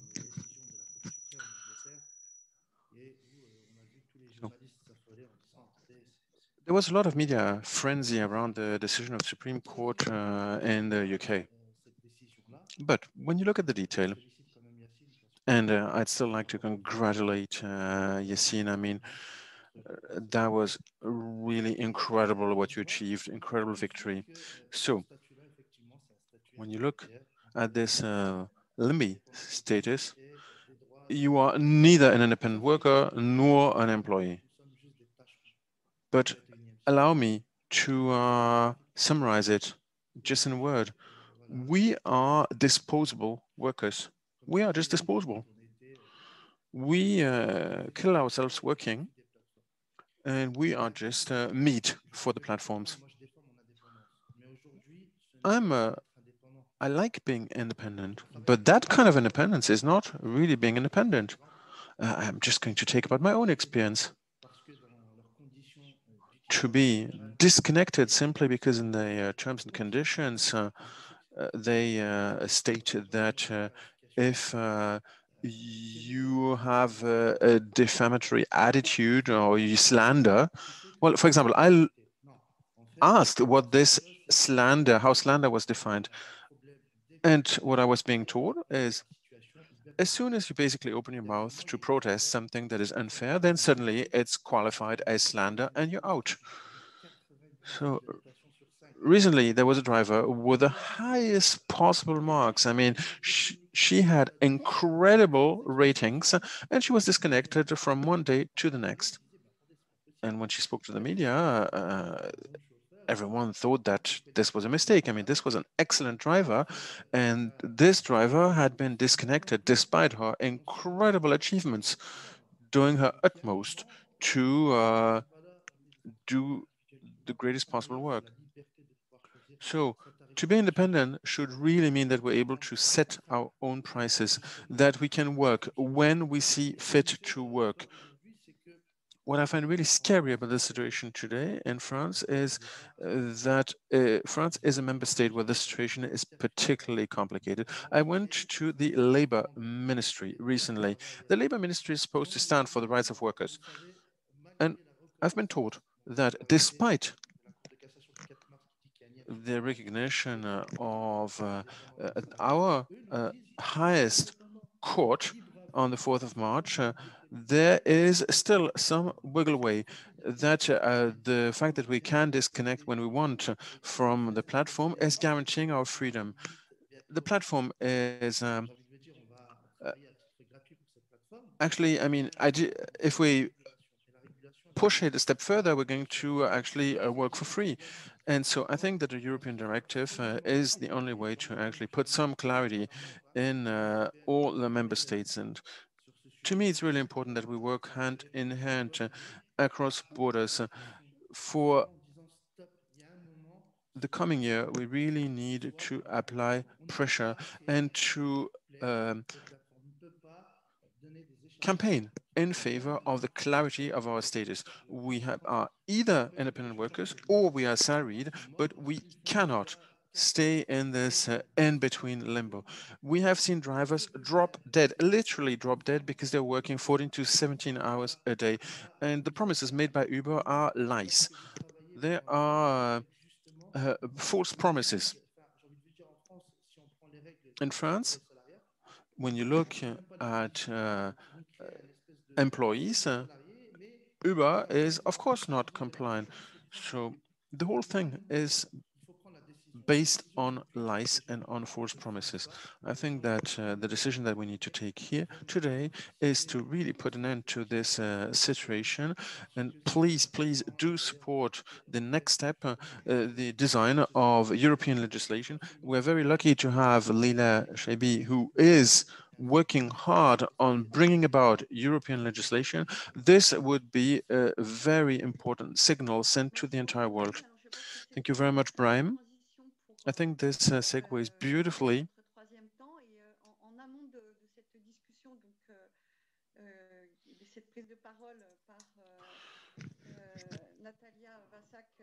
and before we listen to Natalia, I suggest that we'll look at a short clip which will explain to you how the legislative process at European level will work.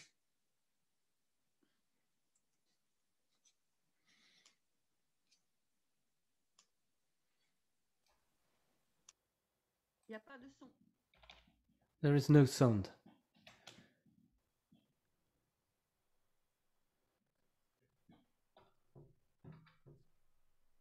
Espace. Les eurodéputés se réunissent pour négocier. MEPs gather in order to negotiate together a report proposal that is roughly the position of the European Parliament on urbanization. Leila Chabiri represents her group at the left, and she has already drafted a European proposal. The European Union should be inspired by this. Step 2, the Employment and Social Affairs Committee of the European Parliament votes the report. If it's approved, it can be voted in the plenary of the Parliament, where all the MEPs take part. Step 3. But it's not the end. Step 4. The European Commission publishes a directive proposal. Step 5. 2 parallel actions. Labour ministers of the 27 countries of the EU gather to talk about the proposal. In parallel, MEPs gather to talk about the proposal. Leila Chabi is in charge of that work. The positions of the different institutions are merged, and then the directive is approved. Each country of the European Union, including France, will have to apply that directive.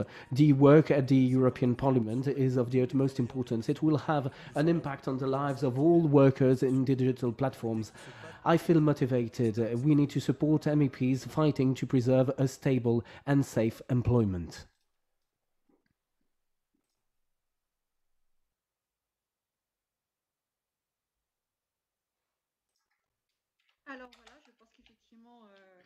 Right. It is a very good start of our second part of the meeting today.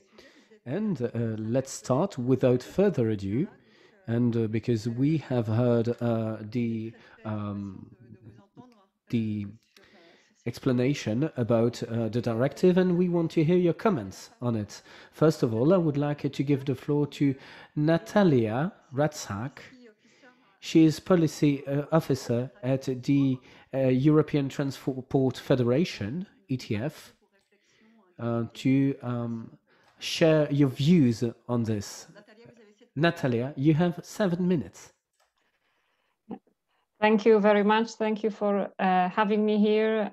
So far it's been really amazing to hear all of you. So I'm really happy to be here. And just one thing, I represent the European Transport Workers Federation. So I know that our abbreviation is confusing, ETF, but yes, we represent workers in all transport sectors, from urban public transport through railway workers to civil aviation, maritime sector. So obviously platform work is really important to us because digitalization and automation is happening in transport sector very rapidly. And basically it's because transport operations are quite easy to standardize, and well, you can write an algorithm to manage it, as it is in the case of ride-hailing platforms. So here I would just like to talk to you about our general position on platform work, and also about the sectoral dimension, so how we see it from, let's say, urban mobility approach. And actually, you already said most of the things that I wanted to mention when it comes to our position, because I don't know, yes, I can share the screen. This is our manifesto for fair platform work that we published earlier this year. And as you can see, most of the things that you mentioned are here. So I would just like to stress a couple of points. As it was said by you, we believe that right now platform workers are misclassified, and if only we could enforce the legislation, the labor laws, we would already have much fewer problems. But well, it is not the case, as we all know.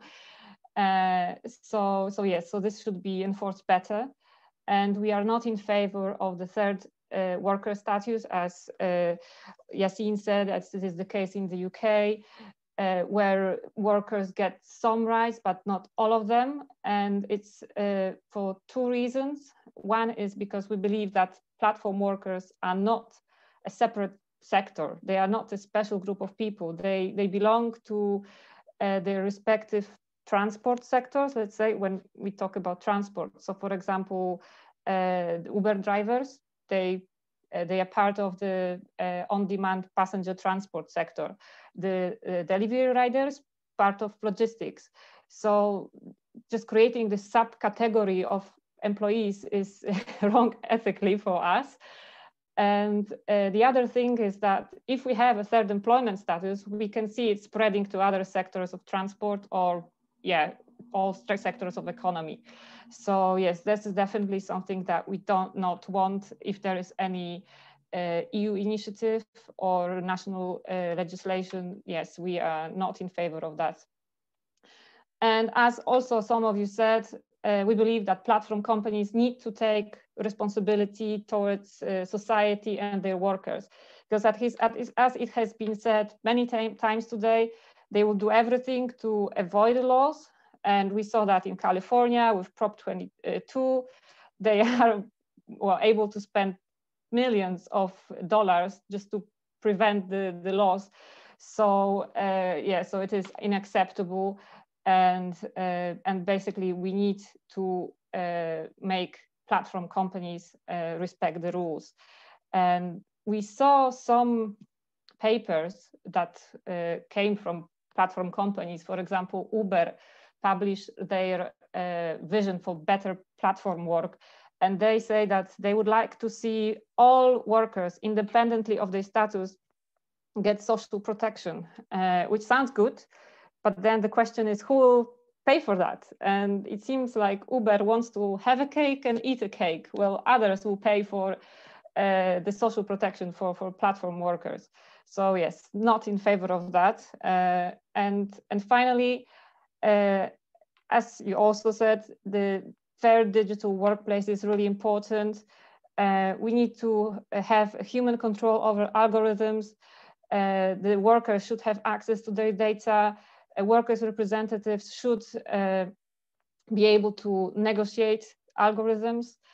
And also we should have public control over the algorithms.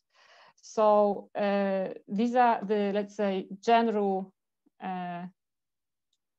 points when it comes to what the upcoming EU initiative should look like. But I'd also like to cover some sectoral issues, because obviously the platform companies, the ride-hailing apps, they really impacted urban mobility.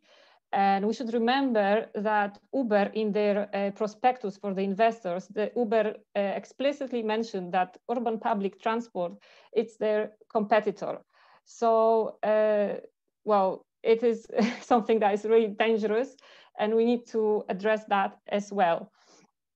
And we see many initiatives, many new services popping up in mobility services, mobility sector. So for example, we have mobility as a service concept where you have different modes of transport combined in one app, and the passenger can choose whichever is more convenient, and well, it's just easier to move around a city. And if we just let platforms be part of these mass services without setting any social criteria, well, then obviously we have unfair competition.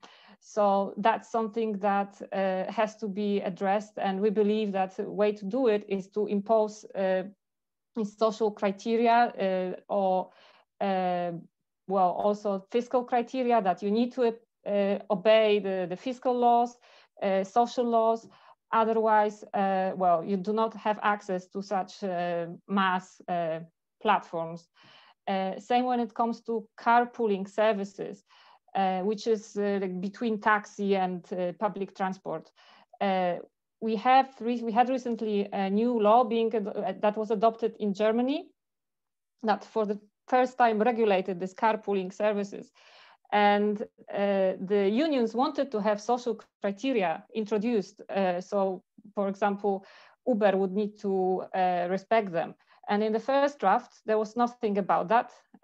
Fortunately, in the adopted law, there is a provision that the local authorities can introduce social conditions when it comes to tendering such carpooling services, which is better than nothing, but it is not obligatory.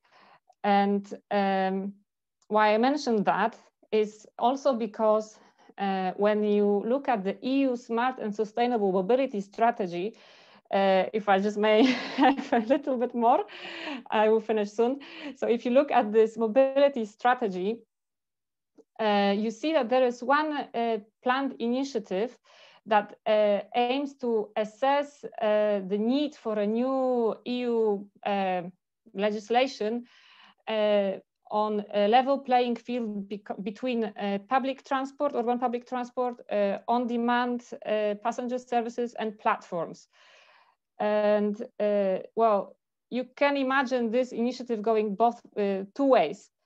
Either we say that, well, we open the markets, we remove all the restrictions, and we just basically do the race to the bottom, which is what platforms would like to see, or we raise the standards. And obviously this is what we would like to see. And our position is that, well, you need to have the same conditions, same pay for the same job.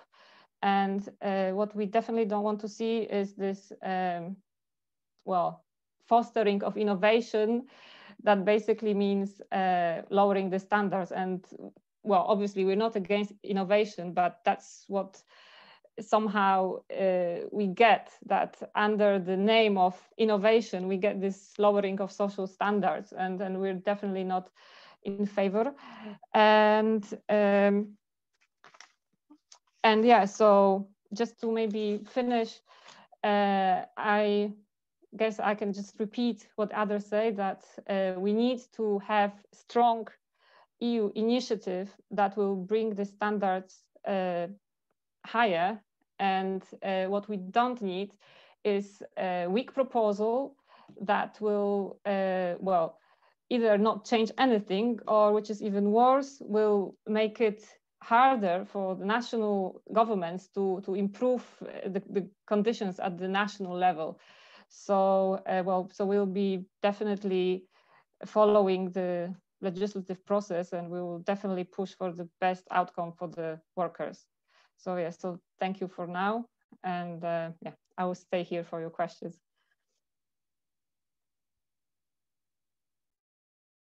Merci beaucoup, Natalia. Thank you very much, Natalia. It was crystal clear, including on the powerful tool of sectorial regulation.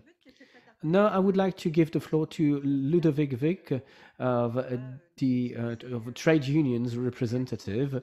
He is going to comment on what has been said and explain the expectations for the forthcoming directive. You have the floor for 7 minutes. Thank you very much, Odile, and thank you very much for this very interesting webinar.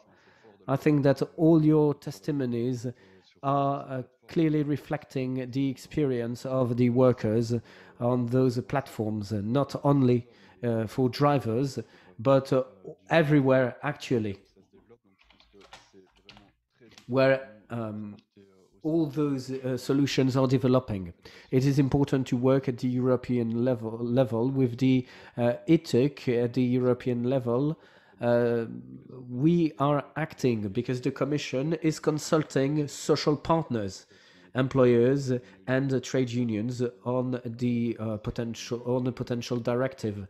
The first phase is finished. We have explained our expectations, and by the end of June we will enter in the second phase. We will be consulted on the potential content of the directive. With trade unions all over Europe, with ETIC, we discussed about our mandates if we were to enter in debates with employers, but associations of employers are not in favor of that. Because obviously a platform do not recognize themselves as employers, and therefore they do not belong to the organizations of employers. So they need to be recognized as employers, but I will comment on that later. In recent years, we have observed that platforms did not want to respect the right of their workers, and therefore those workers, more often than not with associations and trade unions, decided to go to court There are many judiciary proceedings, many lawsuits. It goes in the right direction, but it gives a fragmented vision of the situation. We've seen that the situation in Spain pushes Spain to adopt the rider law that was approved today at the Ministerial Council today. It is a very good first step, but it's not enough. Indeed, it is only dealing with riders and deliverers of food. As Yassine said, in the United Kingdom, there have been developments with Uber drivers. The Supreme Court took a decision. Uber said, I'm going to apply that decision. It does not really do so. But I'm only going to apply that to my Uber drivers, not to Uber Eats. It is a fragmented approach. It is not the right one. We cannot make progress one sector per sector. It's going to take ages. It already took ages for judiciary proceedings to give us real progress, and it would take even longer if we do not have a unified approach. Last example, Italy. Some courts gave positive rulings, again for delivery. Platforms had 3 months to change their model. Very recently, Italian trade unions were able to have a collective bargaining agreement with one platform, but not with Deliveroo and Uber. You cannot wait for those platforms to voluntarily change their model. And therefore, we need a European approach. We have two aims. We want to have rights for workers, platform workers, but also atypical workers, broadly speaking, working on or offline. Workers on platforms do not carry out new forms of work. They are only doing more precarious work. Higher work and other workers working offline are facing similar situations. You can be a domestic worker, you can be a farming worker, you can also be a 0-hour contract worker, be hired for a single task and work. So we clearly need to make sure that rights are given to different types of workers, atypical workers who do not have access to collective bargaining, and so on and so forth. We need also to take into account digital transformation. We need to make sure that it is compatible with social rights and labor rights. In many sectors, the situation that we see in transport is going to spread in different sectors. Many companies are now facing the emergence of apps in cleaning, in pubs, for example. If you need a waiter, you have an app that provides a worker for 2 hours, for example. And for childcare also, it is going to develop. And with the COVID-19 pandemic, it is going to be a real danger. Employers might be thinking about their needs. Do I really need employees? Or could I rather have a pool of people that I can use, self-employed people, and I'm going to pay them less? Against that backdrop, we need a strong proposal. As Ibrahim explained, we have the same stance. We need to promote wage workers for all platform workers, not only offline, also online. Indeed, workers that accept translation assignments can be self-employed today. But if you are a platform worker, from one day to another, your conditions, working conditions can change. If you today are a real self-employed, maybe tomorrow it's no longer going to be the case. If the platform decides to change it might change. That promotion of wage workers is going to protect everyone at the end of the day, because you will need to prove that you are really a self-employed, and therefore we need to change the situation. The platform will have to prove that what they say actually. It has been shown with work inspectorates. We need to strengthen them, but it's not enough. We should not wait for work inspectorate to carry out inspections or controls on all the platforms. Platforms should be forced to prove that whenever they carry out a business on a territory, that they have a proper categorization of workers. We shouldn't have a control afterwards. We all know that public authorities are financially constrained, and therefore we are always late. Platforms are always one step ahead. If we change that situation, we will improve the situation.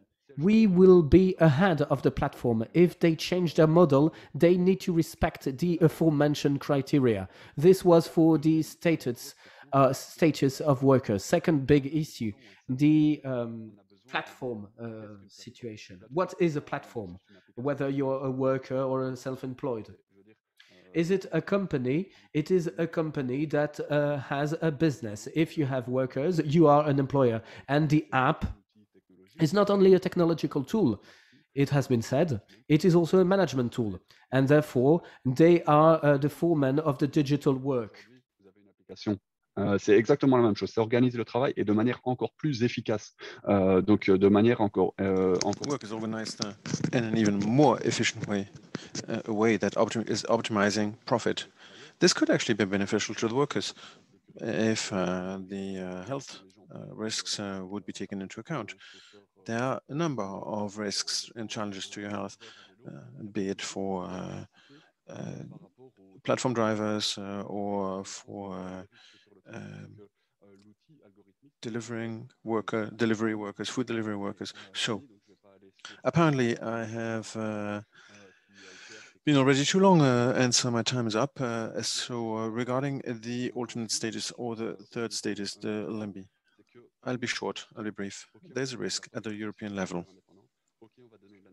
A number of people say that independent workers should benefit from social protection and other advantages. But to us, it's impossible to leave aside the status of employee. If you're self-employed, then you actually need to be able to contribute to the social benefits, etc. And for collective bargaining, if you're not employee, how are you protected? How can you even bargain credibly? A worker who is disconnected can not easily mobilize. So I think that is also key for the future. And now, final words. I'm really coming to the end. Why do we need an action at European level? Well, Spain is opting for one way forward, but still is subjected to blackmail from the platform, and the platform can always say that they're going to go to another country. So to act at a European level will prevent blackmail actions from the platform saying that they will go to a country which is more favorable to their rights. We will, however, be careful about this European initiative, not to be restrictive in a bad way. That is, it should guarantee a minimum recognition of rights, but not prevent member states who would like to give better rights to their workers to lower them, because otherwise that could become a problem. So we really need to make sure that collective bargaining is part of the package. We need to make sure that we're not undercutting national legislation, and that member states can go beyond if they want to, but that they certainly should not reduce workers' rights as they are. And sorry for having gone over my time for a total of 5 minutes. Thank you very much, Ludovic. There have been some questions published in the chat. Kim, I'm turning towards you. And I would very much like to hear the point of view from the European Parliament. Thank you very much. The floor is yours. And you have 7 minutes. Thank you so much. And also thanks again to Leila for inviting me to this event. I think it's very important and timely that you've organized this. I mean, we find ourselves quite often shoulder to shoulder in combating against big internet companies that believe that they can make up their own rules.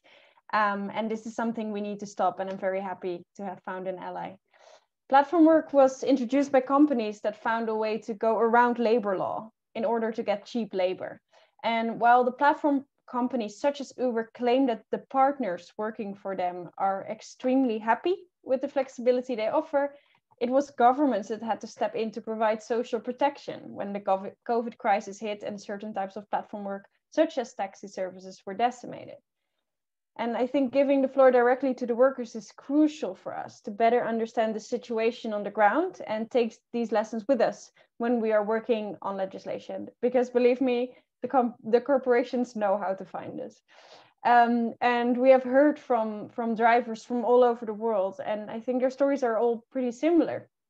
Their stories show how the business model of Uber and others is in the first place disruptive for the livelihoods of workers and has led to fragmentation of real jobs into separate tasks, abandoning the security and stability a job provides. And this is an evolution on the labor market that cannot be the future model, and that is why we need to regulate this as soon as possible. And there have been several court cases that have already been discussed as well, where drivers have taken Uber to court that are showing us the direction we need to go into when regulating platform work. The European Court of Justice has ruled already in 2017 that Uber is a transport company, but Uber still wants us to believe the fairy tale that they're just an online platform connecting offer and demand with no real control over the drivers. And more recent court rulings, of course, against Uber, for instance, by the UK Supreme Court and against Uber and other platform companies in many countries have, however, pointed out clearly that the drivers have to be recognized as employees. And there's one recent court ruling I would like to specifically point out, which was the one of last month. Last month, the Amsterdam District Court adopted the landmark ruling that ordered Uber to reinstate 6 drivers that were automatically fired by an algorithm. I mean, this endless stream of court cases cannot be the way for workers to access their rights. It's costly and time-consuming, and it's difficult to beat companies with deep pockets. And that's why we need to step in and regulate based on the outcome of these court cases. And as Leila mentioned, Uber and other platform companies have understood that their sector will be regulated. So they are changing strategy and are going full out to ensure that the rules will be written in such a way that basic principles of labor law are bent to their business model, based on exploitation of cheap labor and investment capital instead of playing by the rules. And they have behaved as rogue actors, deliberately misclassifying their workers. So we need to be careful not to get tricked by them. And I know Leila and myself won't be, but we need to make sure neither are the European Commission and some of our colleagues in the Parliament.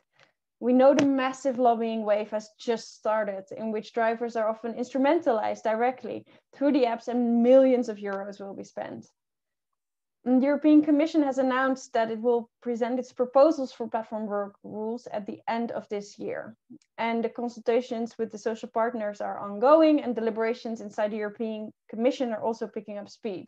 And in the European Parliament, we are working on the report to provide input to this process, and how we will position ourselves as a parliament will be crucial.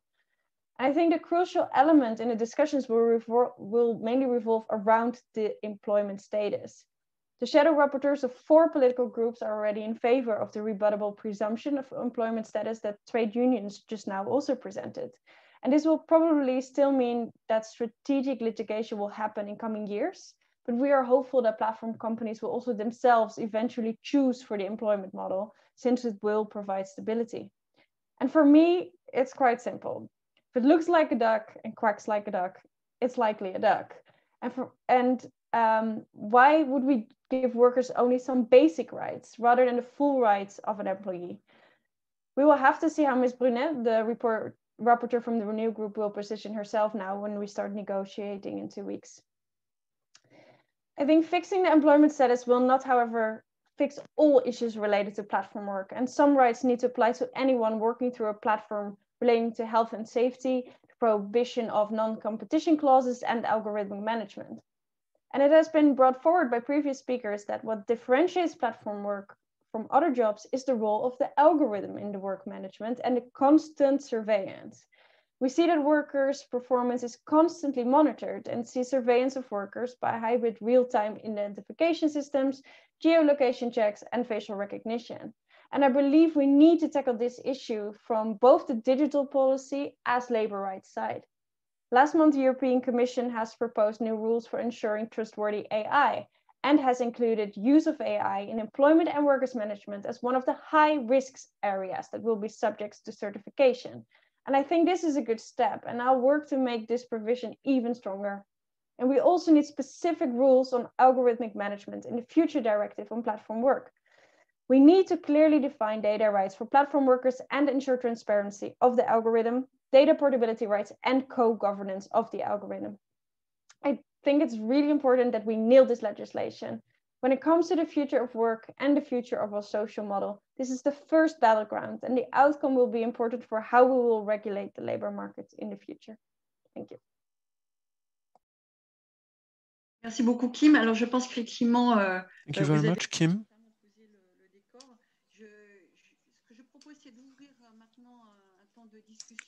Thank you very much for giving us this brilliant overview, and I suggest now to open the floor to all the participants in the webinar so that they can take the floor in turns. I see that 2 questions have been posted in the chat. One of the questions is asking, is talking precisely about the core management of algorithms, and the other one is about bargaining protection. And I see that Tito and Brahim are both asking for the floor.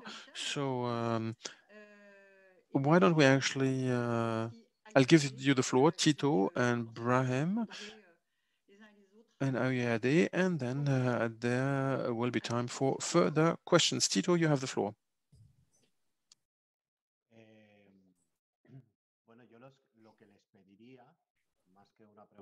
I would ask something more than ask for a question. I would ask for something requested.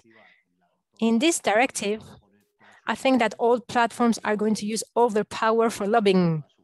They're going just to use all their strength to get what they want. And I think that we have something that they do not have, and it's people in the street, the power of mobilizing people. But this power can only reach something if our representatives in our negotiation do call us and they take us into account. We need to be informed of what's going on continuously. I'm not talking here about political things, because I'm sure they will call us at political level. I'm more talking about those who have trade union confederations in Europe, for instance.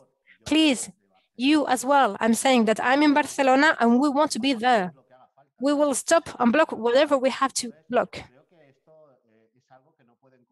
And this is something that cannot be controlled. And the political parties, at the end of the day, are the ones that are going to vote in the parliament. And I think we can pressure them. We can work in our respective member states, and we can determine things and balance things on one way or another and try to help workers. I don't know how it works in the parliament, at European Parliament. I'm not exactly familiar with who thinks what in the middle, right, left wings. Some are supposed to be on the left and we don't know exactly where they are. But I think that this is it. We would like to be informed because we depend on you. You are our voice there. And that's why these kind of meetings, networks at international level are so important. And we will use all our strength. We have a lot in Catalonia. We are the ones who have a real capacity to be heard and to make the others sit with us. So please call us, count with us. Thank you.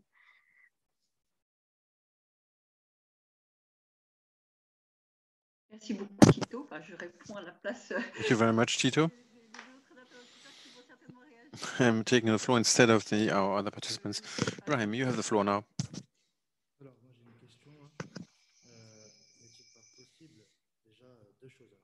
I have a question, or two questions rather. How about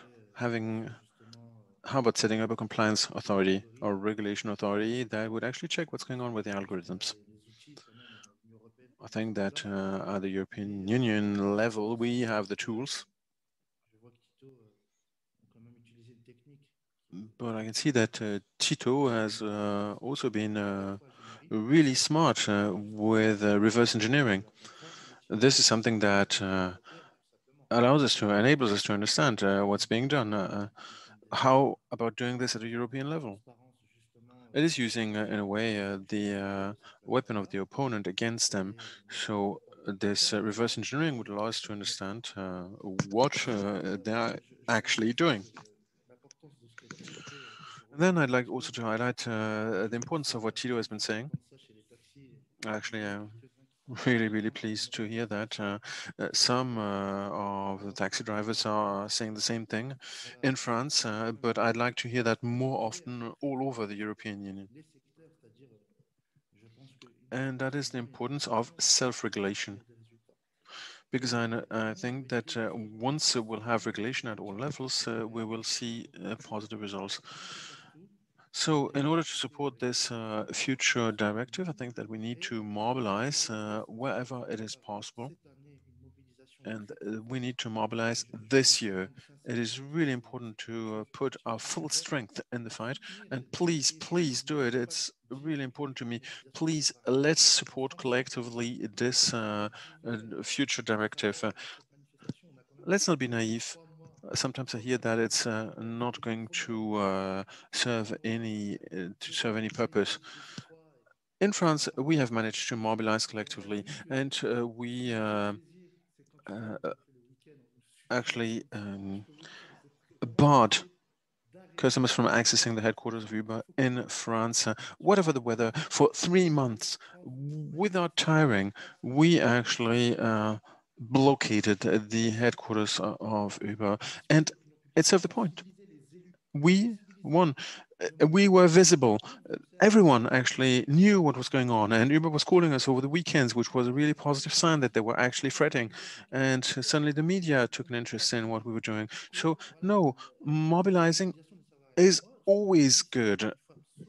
What I'm saying is that it is indispensable to support this future European directive thanks to Europe-wide mobilization. We need to make our voices heard. We need to show them that we're here, we're vigilant, and if the directive is not going the way we want it to, that we will mobilize, we will rally forces and take to the streets. So I think that this directive should be an occasion to show where the power dynamics is shifting. So please join us. I can tell you that the platform drivers in France will act collectively in support of this future European directive. Thank you. Thank you, Brahim.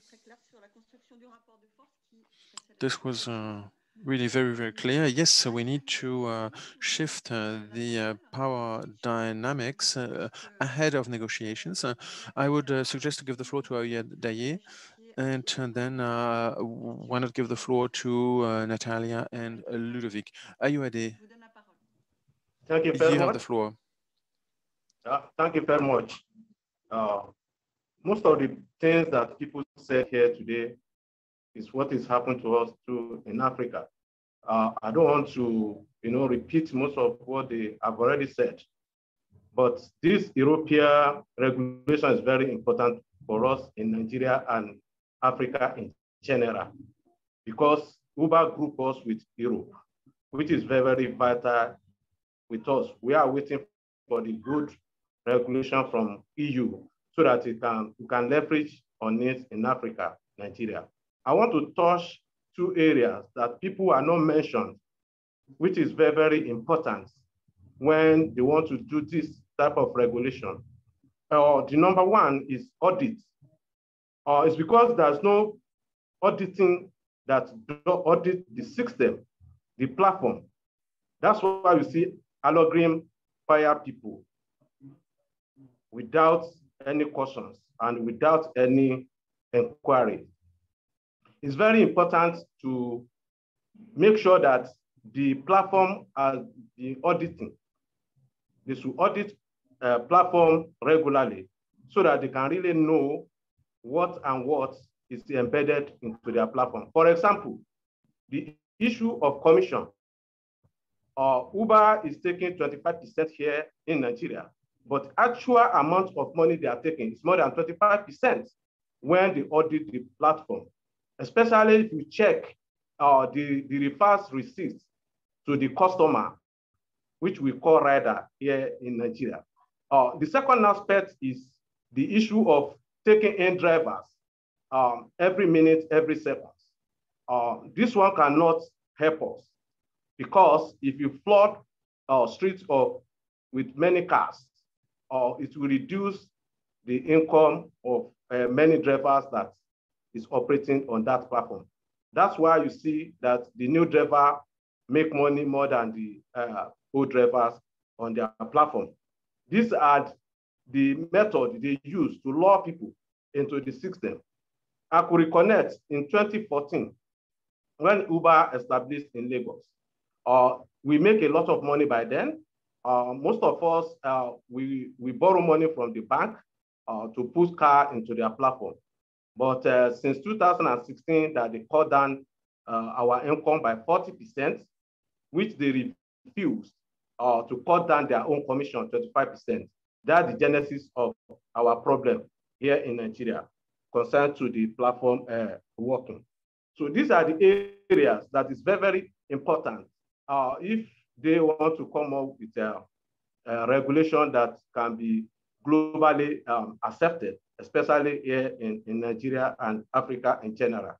What happened in Nigeria is not different to what happened in Ghana and what happened in Kenya and Uganda and even South Africa. So the problem are the same. So that's the reason why the global needs to help us, especially Africa. And I will tell you the reason why. The reason why is this: if America can use $240 million to fight a driver in California because of AB5 against Pro 22, you can imagine what will happen to us here in Africa, in Nigeria, which we are very poor. And if the Uber did not obey the Supreme Court in UK by allow the full implementation of what the Supreme Court said, you can imagine what will happen to us in Nigeria and in Africa. So what I'm trying to say is that we need a global pressure that we mandate all these app companies to bring out, whether poorest country or rich country, they should leverage on the system that we accept by all drivers globally. For example, the system they are running now is exploitation methodology of slavery driver partner. And let me start big example. The traditional way of employment, they provide everything for you, including training. But when you look at the platform work, you go to their platform with your investment. For example, Uber have 13,000 driver here in Lagos alone. And the average car you can see on that platform is about 2.5 million naira. If you consider, if you had those 2.5 million naira, you multiply it by 13,000 driver, we're talking about billions of naira that we put into their platform.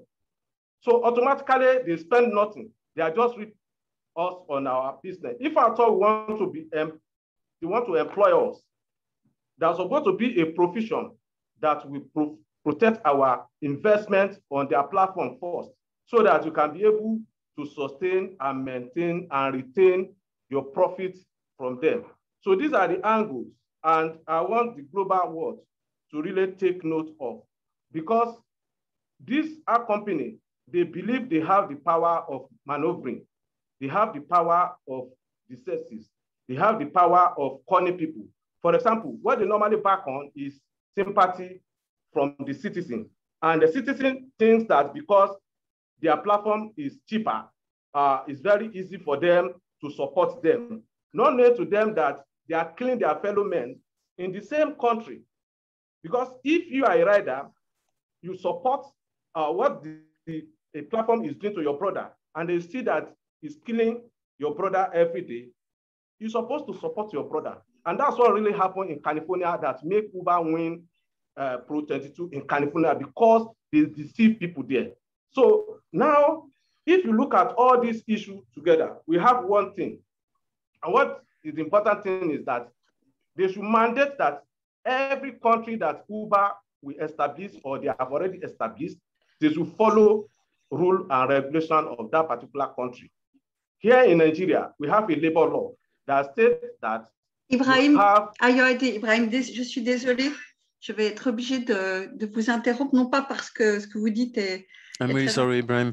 What you say is truly, truly important, but actually we are starting to run out of time, and I will need to be able to give the floor back to the members of the panel to give us a European perspective, Natalia and Ludovic. And we also need to bring this webinar to the close. We have to finish at 5 p.m. And so I'm sorry to have had to interrupt you, but Natalia, would you like to take the floor maybe? With general remarks or specific question that you would like me to answer.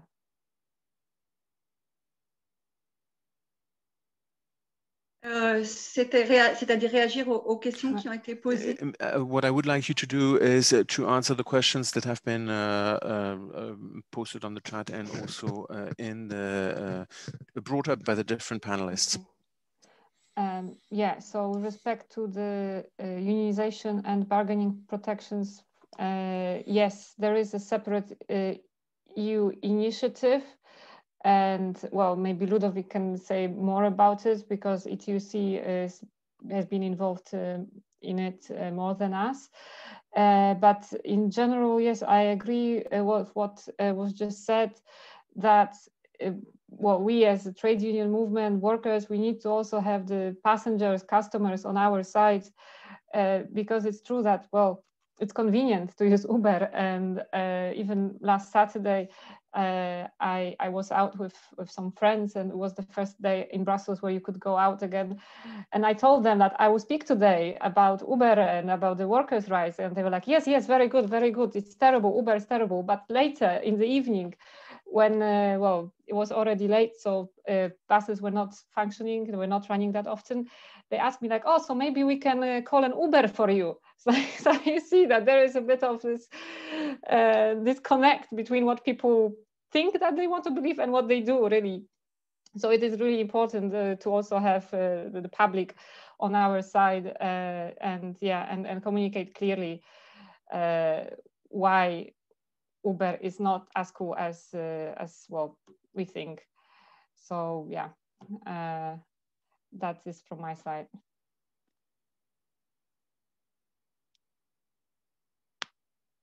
Merci beaucoup, Natalia. C'est effectivement. Thank you very much, Natalia. Yeah, I think that was very clear. Yes, we need to raise the awareness of our users. Ludovic, would you like to react? Merci pour les réactions. Je pense thank you very much for your reactions on the chat and elsewhere. Well, I think that mobilization here is key. That's the only way to shift the power balance. Thanks to our previous mobilizations, the pro-Ubers are quiet. I've never seen 2,000 people take to the street in order to fight for Uber and their business model. On the other hand, it is really clear for the European Commission that the narrative that for the European Commission, it is important to show that the narrative is that we make our voices heard everywhere, that there are actions all over the place. And I think that a number of stakeholders have mentioned the work done by the judiciary. I think that in France, Brahim said that there was some ambiguity, some leeway. But to be honest, if you look at law case in general, it is pointing in one direction and one only. So I think that we need to clarify by taking cases to the courts. And not only is it important to have a new directive, but the enforcement will be key. I think that there will be the proposal of the Commission, there will be the work of the European Parliament, but in the end, the final position will be what will be discussed within the Council of the European Union. We know that the member states are usually shooting down every ambitious project during the discussions at the Council, and there you have access. You need to lobby, to advocate with your governments, and I think that transnational mobilization is great, but national mobilization remains important, because this is how you're going to be able to talk to your governments and to mobilize them to explain why this is important. We need to be also very vigilant regarding the enforcement.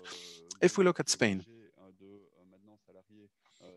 who now has our food delivery app, who now needs to treat his employees as employees, we can imagine that it could be easily bypassed by, for example, hiring temp workers through an agency. So you just hire workers through a temp agency. So there's always a way out. So we will need to close those loopholes. We will need to apply pressure to the platforms, but also to apply pressure to make sure that the law is correctly enforced all over. In every member state. And I think that an interesting idea that has been brought up at the beginning of the discussion is what's being done in Barcelona. In Barcelona, there is a taxi app that is preventing Uber from developing because there's no space for that. And so what we need also is a thinking about public service, public transport. Since the beginning of the pandemic, a lot of money has been given to all companies in order to help them survive. But a little thought seems to have been devoted to see what could be developed. I think that in the cities where, for example, delivery services have stopped, etc., it would be interesting to think, how can we set up together with workers, a new delivery service, something that is more sustainable for the future, with workers who are paid a decent wage. I think that to think in terms of public service is maybe also an interesting approach, something that is much better than to give thousands and hundreds and thousands of euros to companies to help them survive. So I think that local authorities, town hall authorities here have a responsibility in order to prevent the digitalization of the economy and support stakeholders of the future. Yes, thank you very much, Ludovic. Kim, you now have the floor. I am very curious to hear what you have to say. And then Brahim and Leila, I'm going to give you the floor for the conclusion. There is a little time left, 7 minutes in total. So Kim, you have the floor. Thank you very much. I'll try to keep it short. Yes, so I think we have heard many things today, and I think it's very interesting what has been said. I think also the input, from people outside the EU was really relevant. I feel even more pressure now to really nail this directive, to make sure it also becomes an example for the worldwide rules that are coming up, and hopefully a big transformation just on the way these companies actually deal with their workers. I think it is very important that when we are discussing, just going into some of the questions that were asked in the chat, when we're talking about bargaining for self-employed workers, I think it's very important that we do not confuse this with bargaining for bogus self-employed workers. If people actually should be just labeled as employees, then they can be covered by trade unions. We have the systems in place. We don't need a different system for bogus self-employed people. We just have to make sure they're categorized as workers.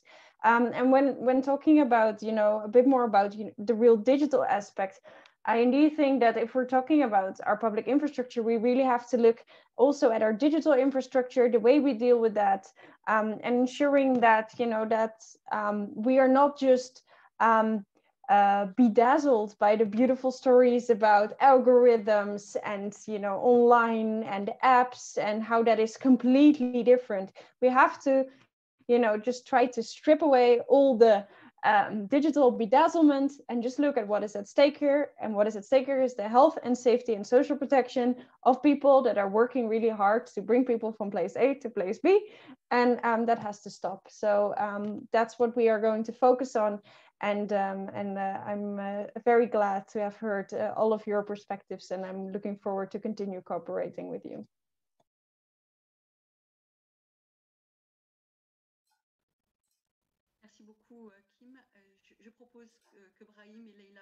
Thank you very much, Kim. Brahim and Leila, maybe you could conclude the meeting, Brahim and then Leila. Very quickly at that. Well, we'll do the opposite. Actually, I will start very quickly. We need to finish at 5 p.m. sharp. Thank you. Thank you ever so much to all of you for those discussions. It has been enriching, the first part with the stakeholders from the European Union and the exchanges with the workers from all around the world. What's really striking to me when I discuss with workers, let's not forget that we are all in different time zones. We all speak different languages, but we have the same observations. We talk about the same problems. We crave for respect. We want platform to respect us. And all of that highlighted in our work the need, and it will be in that directive.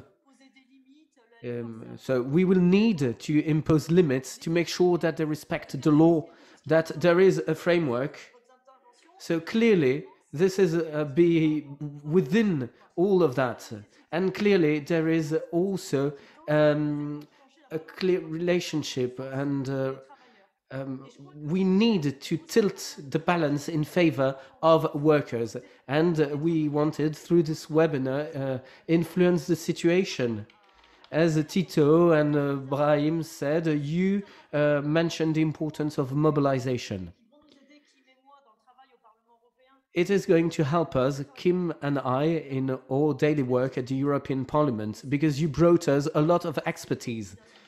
You gave us you highlighted the importance of power relationship. It helps us when we meet the commissioner in charge of employment and social affairs, and when I tell them that I was at an event with drivers in front of the representation of the European Union in Paris, or 3 months ago I organized a webinar with workers from all over the world.